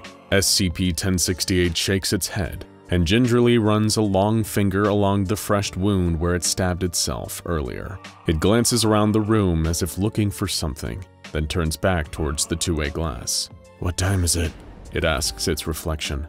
Dr. Belkov knows that the creature is talking to him. It may not know who is watching him, but it knows there is someone there. Dr. Belkov pauses for a moment. What harm can it do to tell the time, he thinks. Belkov pushes the intercom button and speaks. You've been in there for almost 6 hours, he says into the microphone. SCP-1068 looks startled. Its eyes open wide as it scans the room again. You need to let me out of here, it shouts. Quickly, or you will all be in danger. The creature starts to bang on the glass, causing Dr. Belkov to take a few steps back. There is fear in its eyes that terrifies the doctor. Belkov tentatively walks back towards the intercom button and pushes it. I'm not sure it'd be safe to let you out quite yet, my friend. Why don't you tell me what's going on? There is no time, SCP-1068 screams. I can feel him coming. Just as it finishes the sentence, SCP-1068 stumbles backward. Dr. Belkov looks on in horror as the creature's stomach begins to expand, as if something is pushing on it from the inside. A set of claws rips through its skin from within. Warning lights begin to flash in the observation room. The temperature around SCP-1068 has plummeted. The fluorescents in the containment chamber start to flicker. The howls of the creature are accompanied by the screeching of something else. Whoever is trying to crawl out of SCP-1068 is fighting hard to complete their task. SCP-1068 swings the knife tied around its wrist into its hand. It begins stabbing at whatever is trying to burst out of it, causing blood and skin to be thrown across the room. The creature opens its mouth and lets out a cry of pain. This goes on for several minutes before whatever is inside SCP-1068 retreats back to where it came from. SCP-1068 stands in the room panting. It opens the satchel at its waist and pulls out a bone needle and string. It meticulously begins to sew up the wounds from the knife. Dr. Belkov watches. Panic fills him as he slams the intercom button. What the hell was that? He asks. That, my dear friend, was my brother. With those words hanging in the air, Dr. Belkov furiously jots down notes. He needs to learn more. Belkov runs out of the observation room and grabs 2 SCP agents to accompany him into the chamber of SCP-1068. He needs to examine the creature and find out what is going on within it. When Dr. Belkov and the 2 agents enter the room, SCP-1068 shows no signs of aggression. Although the creature has a masculine voice, its chest and other human parts seem to be female.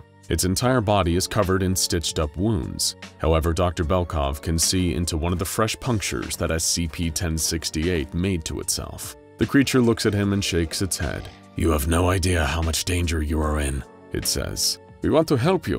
My name is Dr. Belkov, and I work for the SCP Foundation. Can I examine that wound?" SCP-1068 looks at the doctor, considering his question. "I have nothing to hide, but be aware, you might not like what you see." Dr. Belkov nods his head. He holds up a flashlight and shines it into SCP-1068's wound. What he sees gives him pause. There are no bones, organs, or muscles of any type under the creature's skin. The space inside the body seems to be infinite. Perhaps it is a deep void to another dimension, Belkov thinks. As he gets closer to the wound, he can feel a cold breeze leaving SCP-1068's body. "Do you mind?" Belkov asks while holding up a thermometer. The creature shrugs indifferently.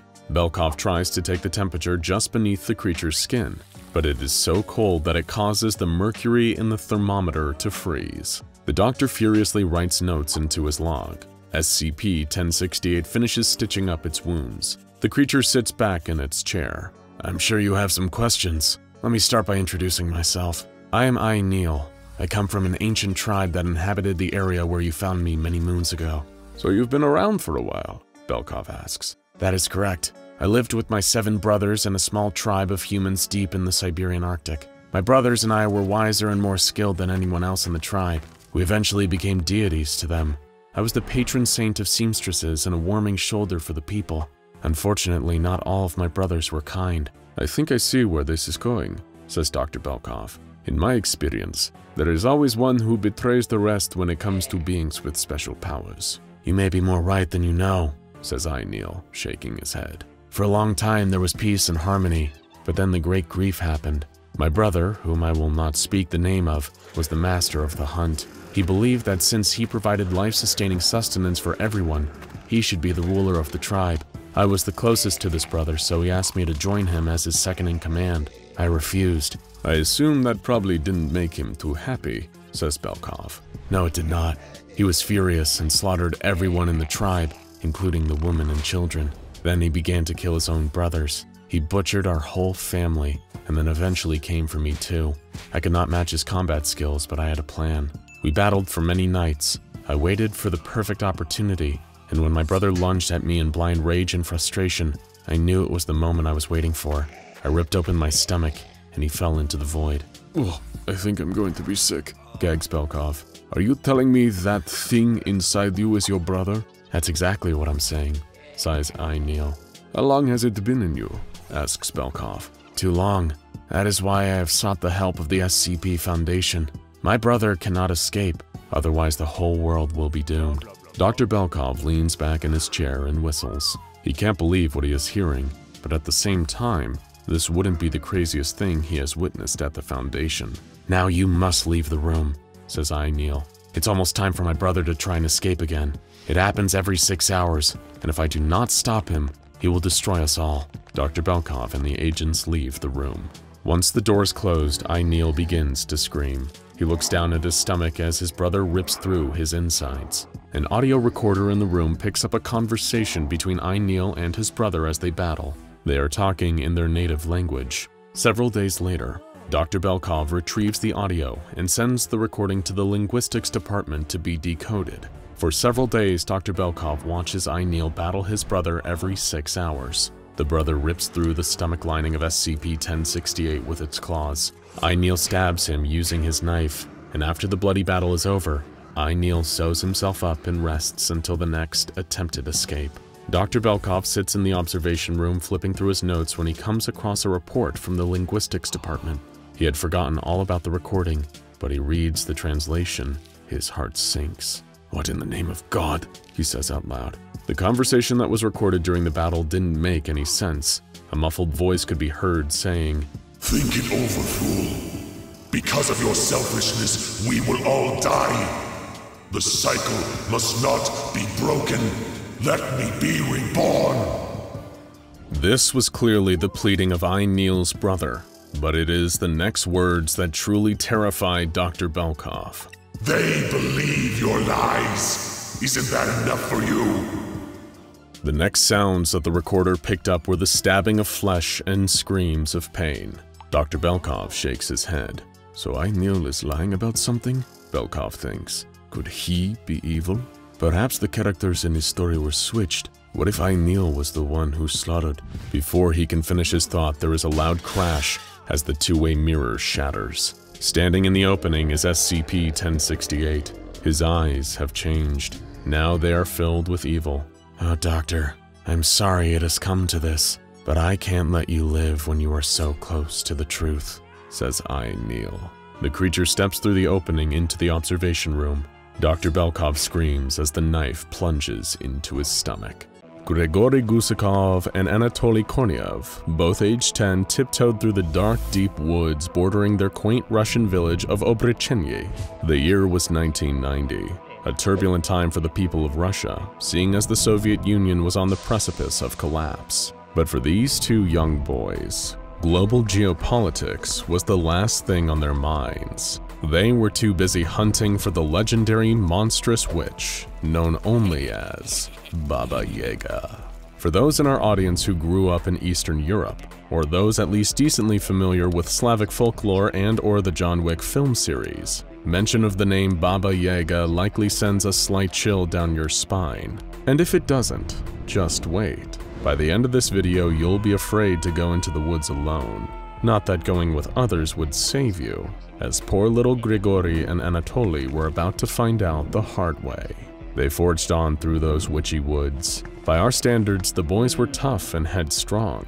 After all, the Russian wilderness could be a brutal place to grow up, and in a town like Obrechenye, the old ways of stoicism and perseverance were prized over fear and caution. All except for one particular area, the supernatural. Like many small villages all over the world at every point in history, Obrechenye had its fair share of local superstitions. Chief among them was the belief that the local forest was enchanted, and that when people wandered in among the trees, many of them would never return.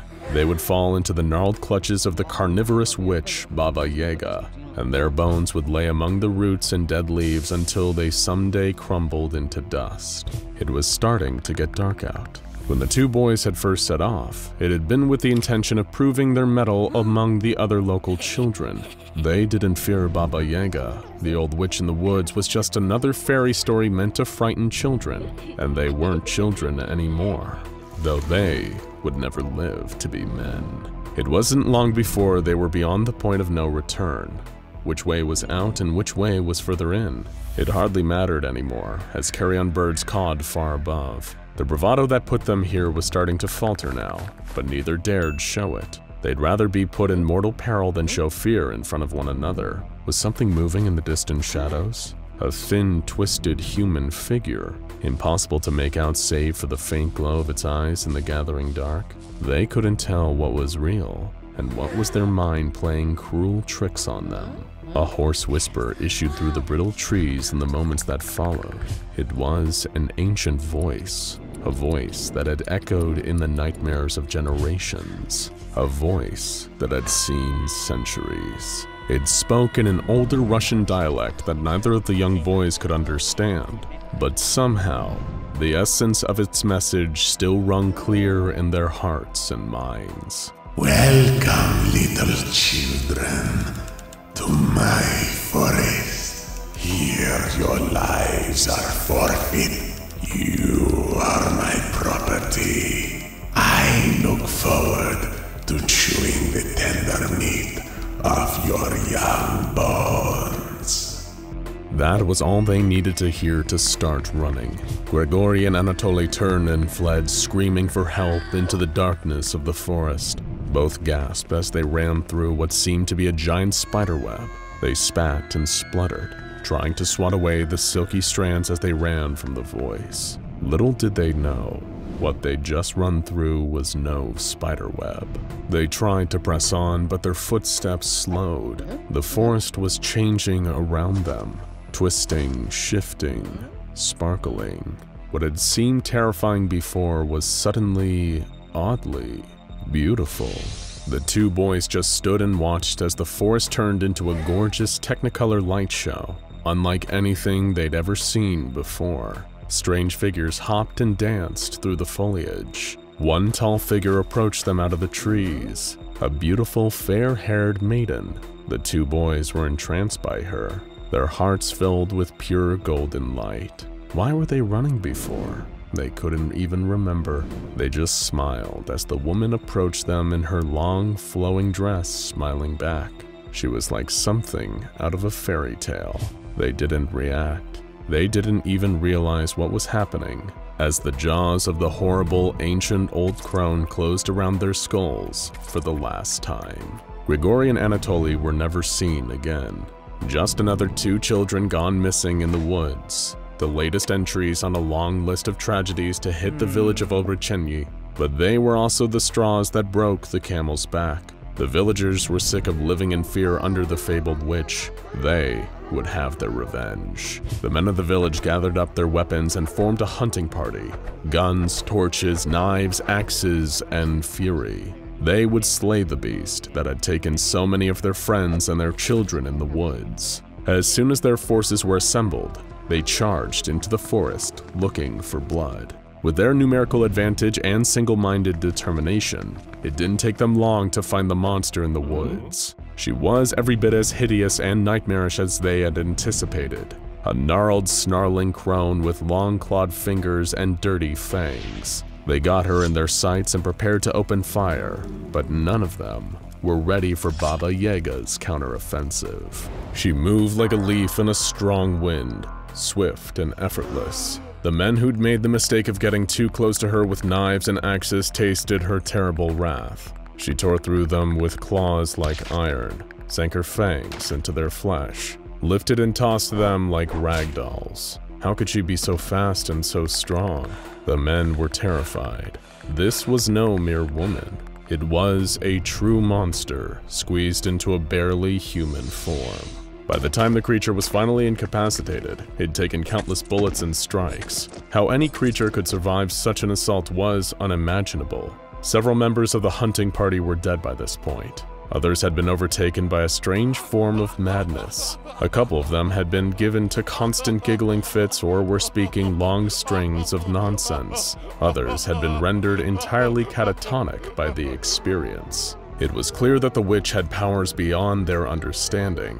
They needed to return it to the village and destroy it as quickly as possible. The monster was bound and dragged back to Obrochenyi. After seeing how it bewitched some of the men, they avoided direct contact whenever possible. They would do everything they could to see justice done. Of course, there would be no due process for Baba Yaga. The violence that had erupted in the forest was more than enough proof to justify the beast's immediate death sentence. The local priest gave a prayer, though he remarked that he was sure this monster was the creation and servant of the devil, and the execution commenced. A local used a blessed sword, anointed with holy water, to hack off the Baba Yaga's head. Its body was shot several times for good measure, and it was finally doused in gasoline and set on fire. The remains were buried just outside the village limits, hoping that the Baba Yaga's evil wouldn't continue to haunt their town, even in death. Isolated villages in the Russian steppe aren't famous for their communication with outsiders, especially back in 1990 when the Soviet Union was still clinging on to control and the internet was still in its infancy. It took a few weeks for news of a village capturing a so-called local witch to reach the SCP Foundation. After closely studying the peculiar disappearance records in the area, they sent over a detachment of field agents to investigate, and perhaps conduct a few interviews with the locals. They had no way of knowing there wouldn't be any left by the time they arrived. When the field agents reached Obrochenyi, it was already a ghost town. Not a single survivor was found, only the evidence of fresh carnage. Desiccated bodies were found in some of the village's houses, in others only body parts. A hole in the ground next to the village seemed to show evidence of some subterranean creature clawing its way back up to the top. Whatever this creature was, it clearly crawled back up from the earth and exacted bloody revenge against those who had buried it. Blood trails from some of the bodies leading back into the woods made it clear where the creature had fled to after massacring the entire village. Given the sudden increase in the situation's severity, Mobile Task Force Epsilon 6, aka the Village Idiots, were brought in to apprehend the fugitive witch. But much like the literal village idiots that had come before them, this MTF had no idea what they were up against. They entered the forest outside Obrocheny with superior tactics and weaponry to the villagers, with orders to contain the creature at all costs. They didn't exactly know what they were searching for in the dark amongst the trees, but when the first operatives laid eyes on the twisted old crone, they almost reflexively relaxed their guard. For some of the village idiots, this would be the last mistake they ever made. Some of the operatives began to feel funny. Much like Grigory, Anatoly, and some members of the hunting party, they began to see the forest warping and shifting around them. They giggled at all the funny colors and sighed, feeling an overwhelming sense of calmness and euphoria. It was honestly the best they'd felt in years. Perhaps they were wrong about hunting the witch in here. Maybe the real anomaly here was a Russian forest that made you feel awesome when you stepped inside. While the affected agents were giggling away in their own little la-la land, Baba Yaga was bringing the pain. With the same freakish speed, strength, and ferocity that had surprised the hunting party weeks earlier, the witch was tearing through MTF Epsilon 6, ripping through hardened tactical armor with her long claws and teeth. She took shot after shot, enough tranquilizer to put down an elephant, but she kept fighting. In the end, the training and numerical superiority of the task force won out. They were able to secure and contain the Baba Yaga, soon redesignated SCP-352, and take it to a nearby Foundation containment site for further studies. There they officially recorded all the details, from the creature's incredible speed and strength to its regenerative abilities so extensive that it could even survive being decapitated and burned. But what about the hallucinogenic effects? Like a hungry spider, the Baba Yaga's true power comes in her ability to spin a deadly web. Her body is able to produce long, thin, hair-like fibers, each one coated in powerful hallucinogenic enzymes that induce a sense of placid, euphoric stillness in its victims. When it isn't engaging multiple targets, the creature can sometimes take multiple days to consume a single, still living victim, taking them apart and eating them piece by piece. Speaking of eating, as you can probably imagine, in order to keep SCP-352 uneventfully contained,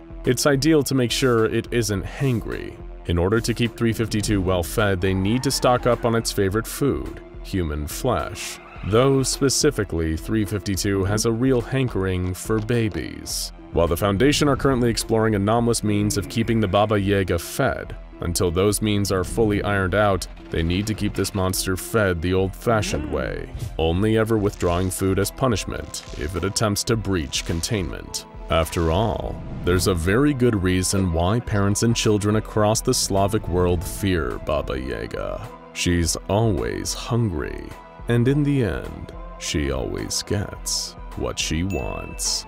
It has long been the mission of the SCP Foundation to secure and contain any anomalies they encounter, all to protect the safety of the human race. Sometimes containing an SCP is a trivial task, as simple as guarding a room or keeping an eye on an artifact with strange but mostly harmless properties. Other times, though, anomalies require a considerable number of the Foundation's personnel and resources to keep them under control. This latter category commonly includes some of the most dangerous creatures and entities that the SCP Foundation keeps under lock and key.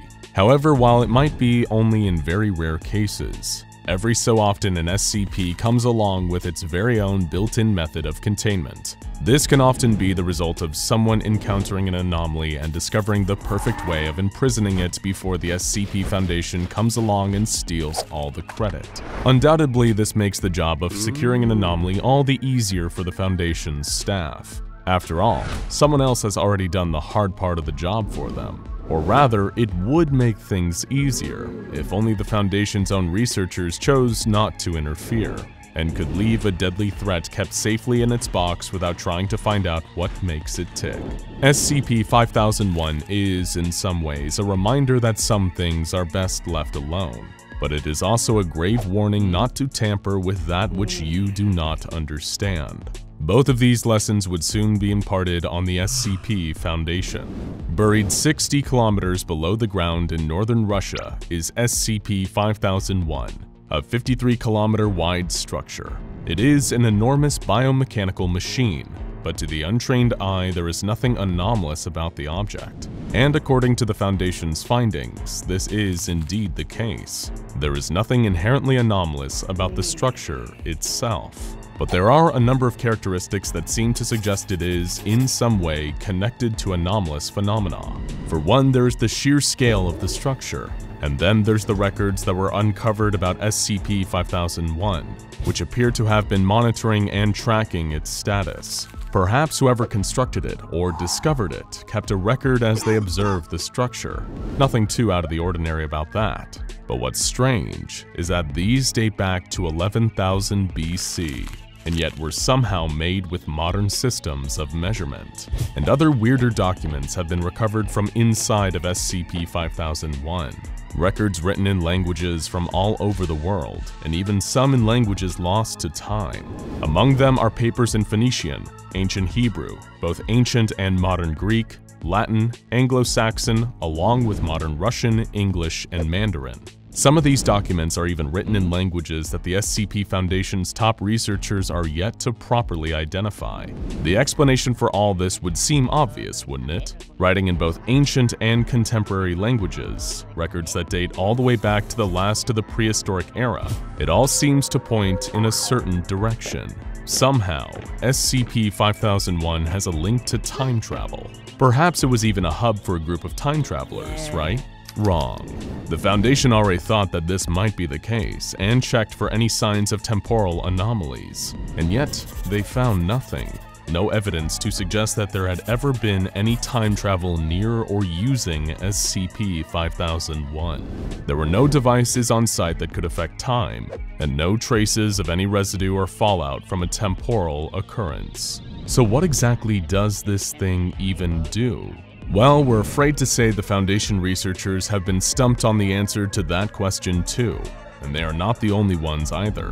Way back in the 50s, the GRU's Division P also had an interest in SCP-5001. For anyone who isn't already acquainted with them, they are one of the SCP Foundation's numerous groups of interest, a list of organizations, corporations, and agencies from around the world who have also had dealings with anomalies. In the case of GRU-P, they were originally a division of the Russian Army during the Cold War. The specialty of GRU Division P was the acquisition of anomalous objects and entities. In other words, they were the Soviet Union's very own SCP Foundation. In 1953, GRU Division P was alerted to abnormal seismic activity in a narrow region of northern Russia. A team was immediately sent in to investigate and began attempting to take seismic measurements of the area in question. During their various experiments and tests, GRU Division P realized a discrepancy in their readings. Again and again, they checked and double-checked their results, only to discover that this reading wasn't the result of faulty equipment or even human error. There was something big nearby. What they hadn't yet realized was around 30 kilometers away, deep underground, was SCP-5001. Immediately, GRU Division P began drilling towards the location of SCP-5001, but for years found that they were unable to breach the exterior of the structure. Defeated, the project was abandoned in 1955. However, Soviet leader First Secretary Khrushchev seemed to have a vested interest in gaining access to SCP-5001. As a result, he privately funded the GRU Division P operation, allowing them to continue their work in secret for a number of years, from 1959 until Khrushchev was disposed in 1964. Of course, this was all during the height of the Cold War, but by the late 1960s, international relations between the Soviet Union and the United States of America were starting to ease. Thanks to the relaxing tensions, a contract was introduced allowing the two nations' secret organizations to work together on a number of operations involving potentially dangerous anomalies. This meant that the SCP Foundation was finally able to step in and contribute to the GRU Division P's project concerning SCP-5001. Their first task? Actually getting inside the subterranean structure. Naturally, given how well-versed the Foundation is in dealing with anomalies, they had ideas for how to crack this nut. By acquiring anomalous technology from the Global Occult Coalition, another group of interest, as well as experimental designs created by one Dr. Elijah Rachma, the SCP Foundation were finally able to breach the structure in 1971. From then until the dissolution of the Soviet Union in 1991, the SCP Foundation and GRU Division P worked together to conduct a number of studies into the origin and purpose of SCP-5001. Both organizations were curious as to the technology the structure possessed, and attempts were even made to recreate some of the devices found within. Among this advanced technology were ontological stabilizers, also known as Scranton reality anchors, which are located around SCP-5001's inner chamber. These were designed to directly alter the amount of Humes in a given area. What's a Hume? Well, to keep it simple, a Hume is a measure of the reality around us. If it helps, imagine reality as a pile of sand. Now imagine that you remove a single grain of sand from the pile. Congratulations, you just removed one Hume from this reality. Taking one away doesn't really do much, but start grabbing handfuls and the pile gets smaller, scattered. Less a pile and more a light dusting of sand. Reality works the same way. Take too much away and it starts to lose whatever it was before. Being able to alter the amount of Humes in an area meant that these ontological stabilizers could alter the strength of reality itself, even nullify the reality-bending properties of some anomalies. In theory, an SCP with the power to influence reality could be contained using this technology. The effects of their abilities reduced significantly, although not negated entirely. Another noteworthy piece of technology uncovered was codenamed Omega. Omega was discovered in an unmarked room on a computer terminal that was connected to every area of SCP-5001 by dozens of cables. The software itself was an artificial intelligence construct, a computerized consciousness that seemed to serve the purpose of controlling the various systems within SCP-5001. The Omega seemed to work by providing an answer whenever someone used a keyboard to input a question. The artificial intelligence of Omega appeared able to hold a conversation, but would refuse to give any insight into when the SCP-5001 structure was built or what its purpose was. Despite neither group knowing what SCP-5001's function was, an agreement between the SCP Foundation and GRU Division P was formed. Both organizations shared the belief that Omega, the ontological stabilizers, as well as the other anomalous technologies could never, under any circumstances, be allowed to fall into the wrong hands. They had a pact to keep the knowledge of SCP-5001 and these devices strictly between themselves. However, this agreement was, sadly, not to last. In the early 90s, GRU Division P liquidated its assets and disbanded.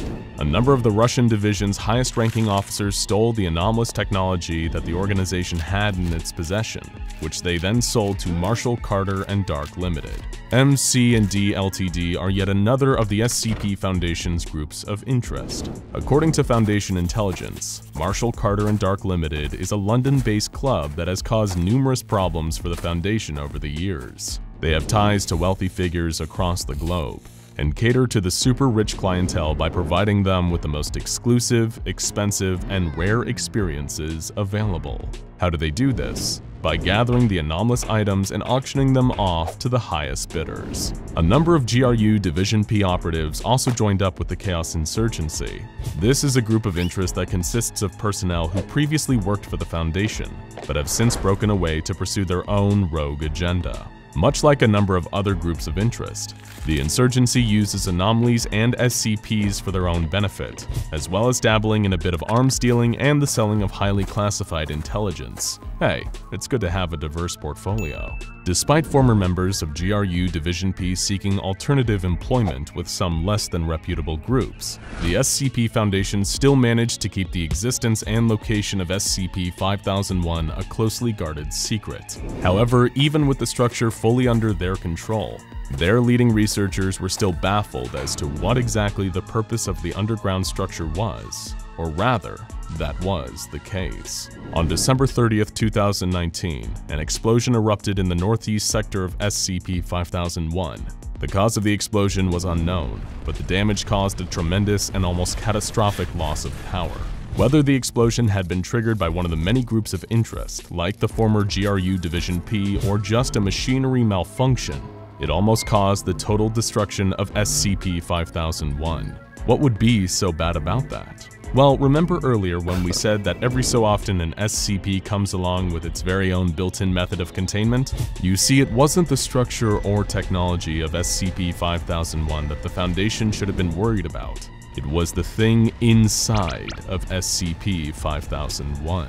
Just as some Foundation researchers had long theorized, SCP-5001 was a cage, a containment unit for its own anomalous objects within, something powerful enough to alter reality right down to the Humes, hence the need for ontological stabilizers to dampen its power, and Omega to keep the place running. This entity, known either as SCP-5001-A or the Devourer, was being held inside SCP-5001, and when the structure was damaged, it was almost freed. While there was no data on SCP-5001's computer system about this being's appearance or the extent of its anomalous powers, whoever created SCP-5001 went to considerable effort to keep the Devourer contained, viewing it as a threat to all of reality. And all that effort was almost undone when the structure was damaged by the explosion. Fortunately, the SCP Foundation was able to re-establish containment of SCP-5001-A, though at the cost of a tremendous amount of lives. When personnel were finally permitted to re-enter SCP-5001, a number of the structure's core systems had been damaged, but it was still able to perform its primary function and keep the Devourer safely contained within. As personnel entered the structure, a message appeared through the Omega computer system that read, "Hello, my children.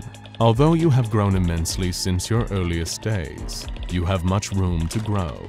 Your species' intellect is merely a bud with so much potential. Your weapons are powerful. Your medicine is supreme. Your engineering is beautiful. With proper guidance and care, you are sure to reach an elevated state of being and transcend your bodies for something more whole and perfect. That is why it pains me so dearly to request that you leave this place immediately. Your studying and probing have almost resulted in the end of all I have worked towards to keep you alive. If you comply, I guarantee that the Devourer will never escape, and your species will be free to pursue the enlightenment of technology for all eternity. Let this be my final gift to you, directly from the center of my broken heart." Okay, back up. Broken heart. Interesting. Where have we heard something like that before? We'd hate to jump to any conclusions, but when one hears about a being of great power related to large and mysterious machines, and that word again, broken, all the groups of interest that seem to be tied into SCP-5001, and we'd neglected to mention perhaps the most important of all, the Church of the Broken God. This religious organization that reveres industry and technology over the impurity of flesh has been united in a singular purpose, rebuilding their deity, the broken god Mechane, whose body was split apart in an attempt to preserve the future of mankind. Perhaps the heart of this great and ancient machine, this Devourer, is actually the heart of something else entirely. Though of course, there's only so much we can speculate. Knowledge, after all, can sometimes be like a flame.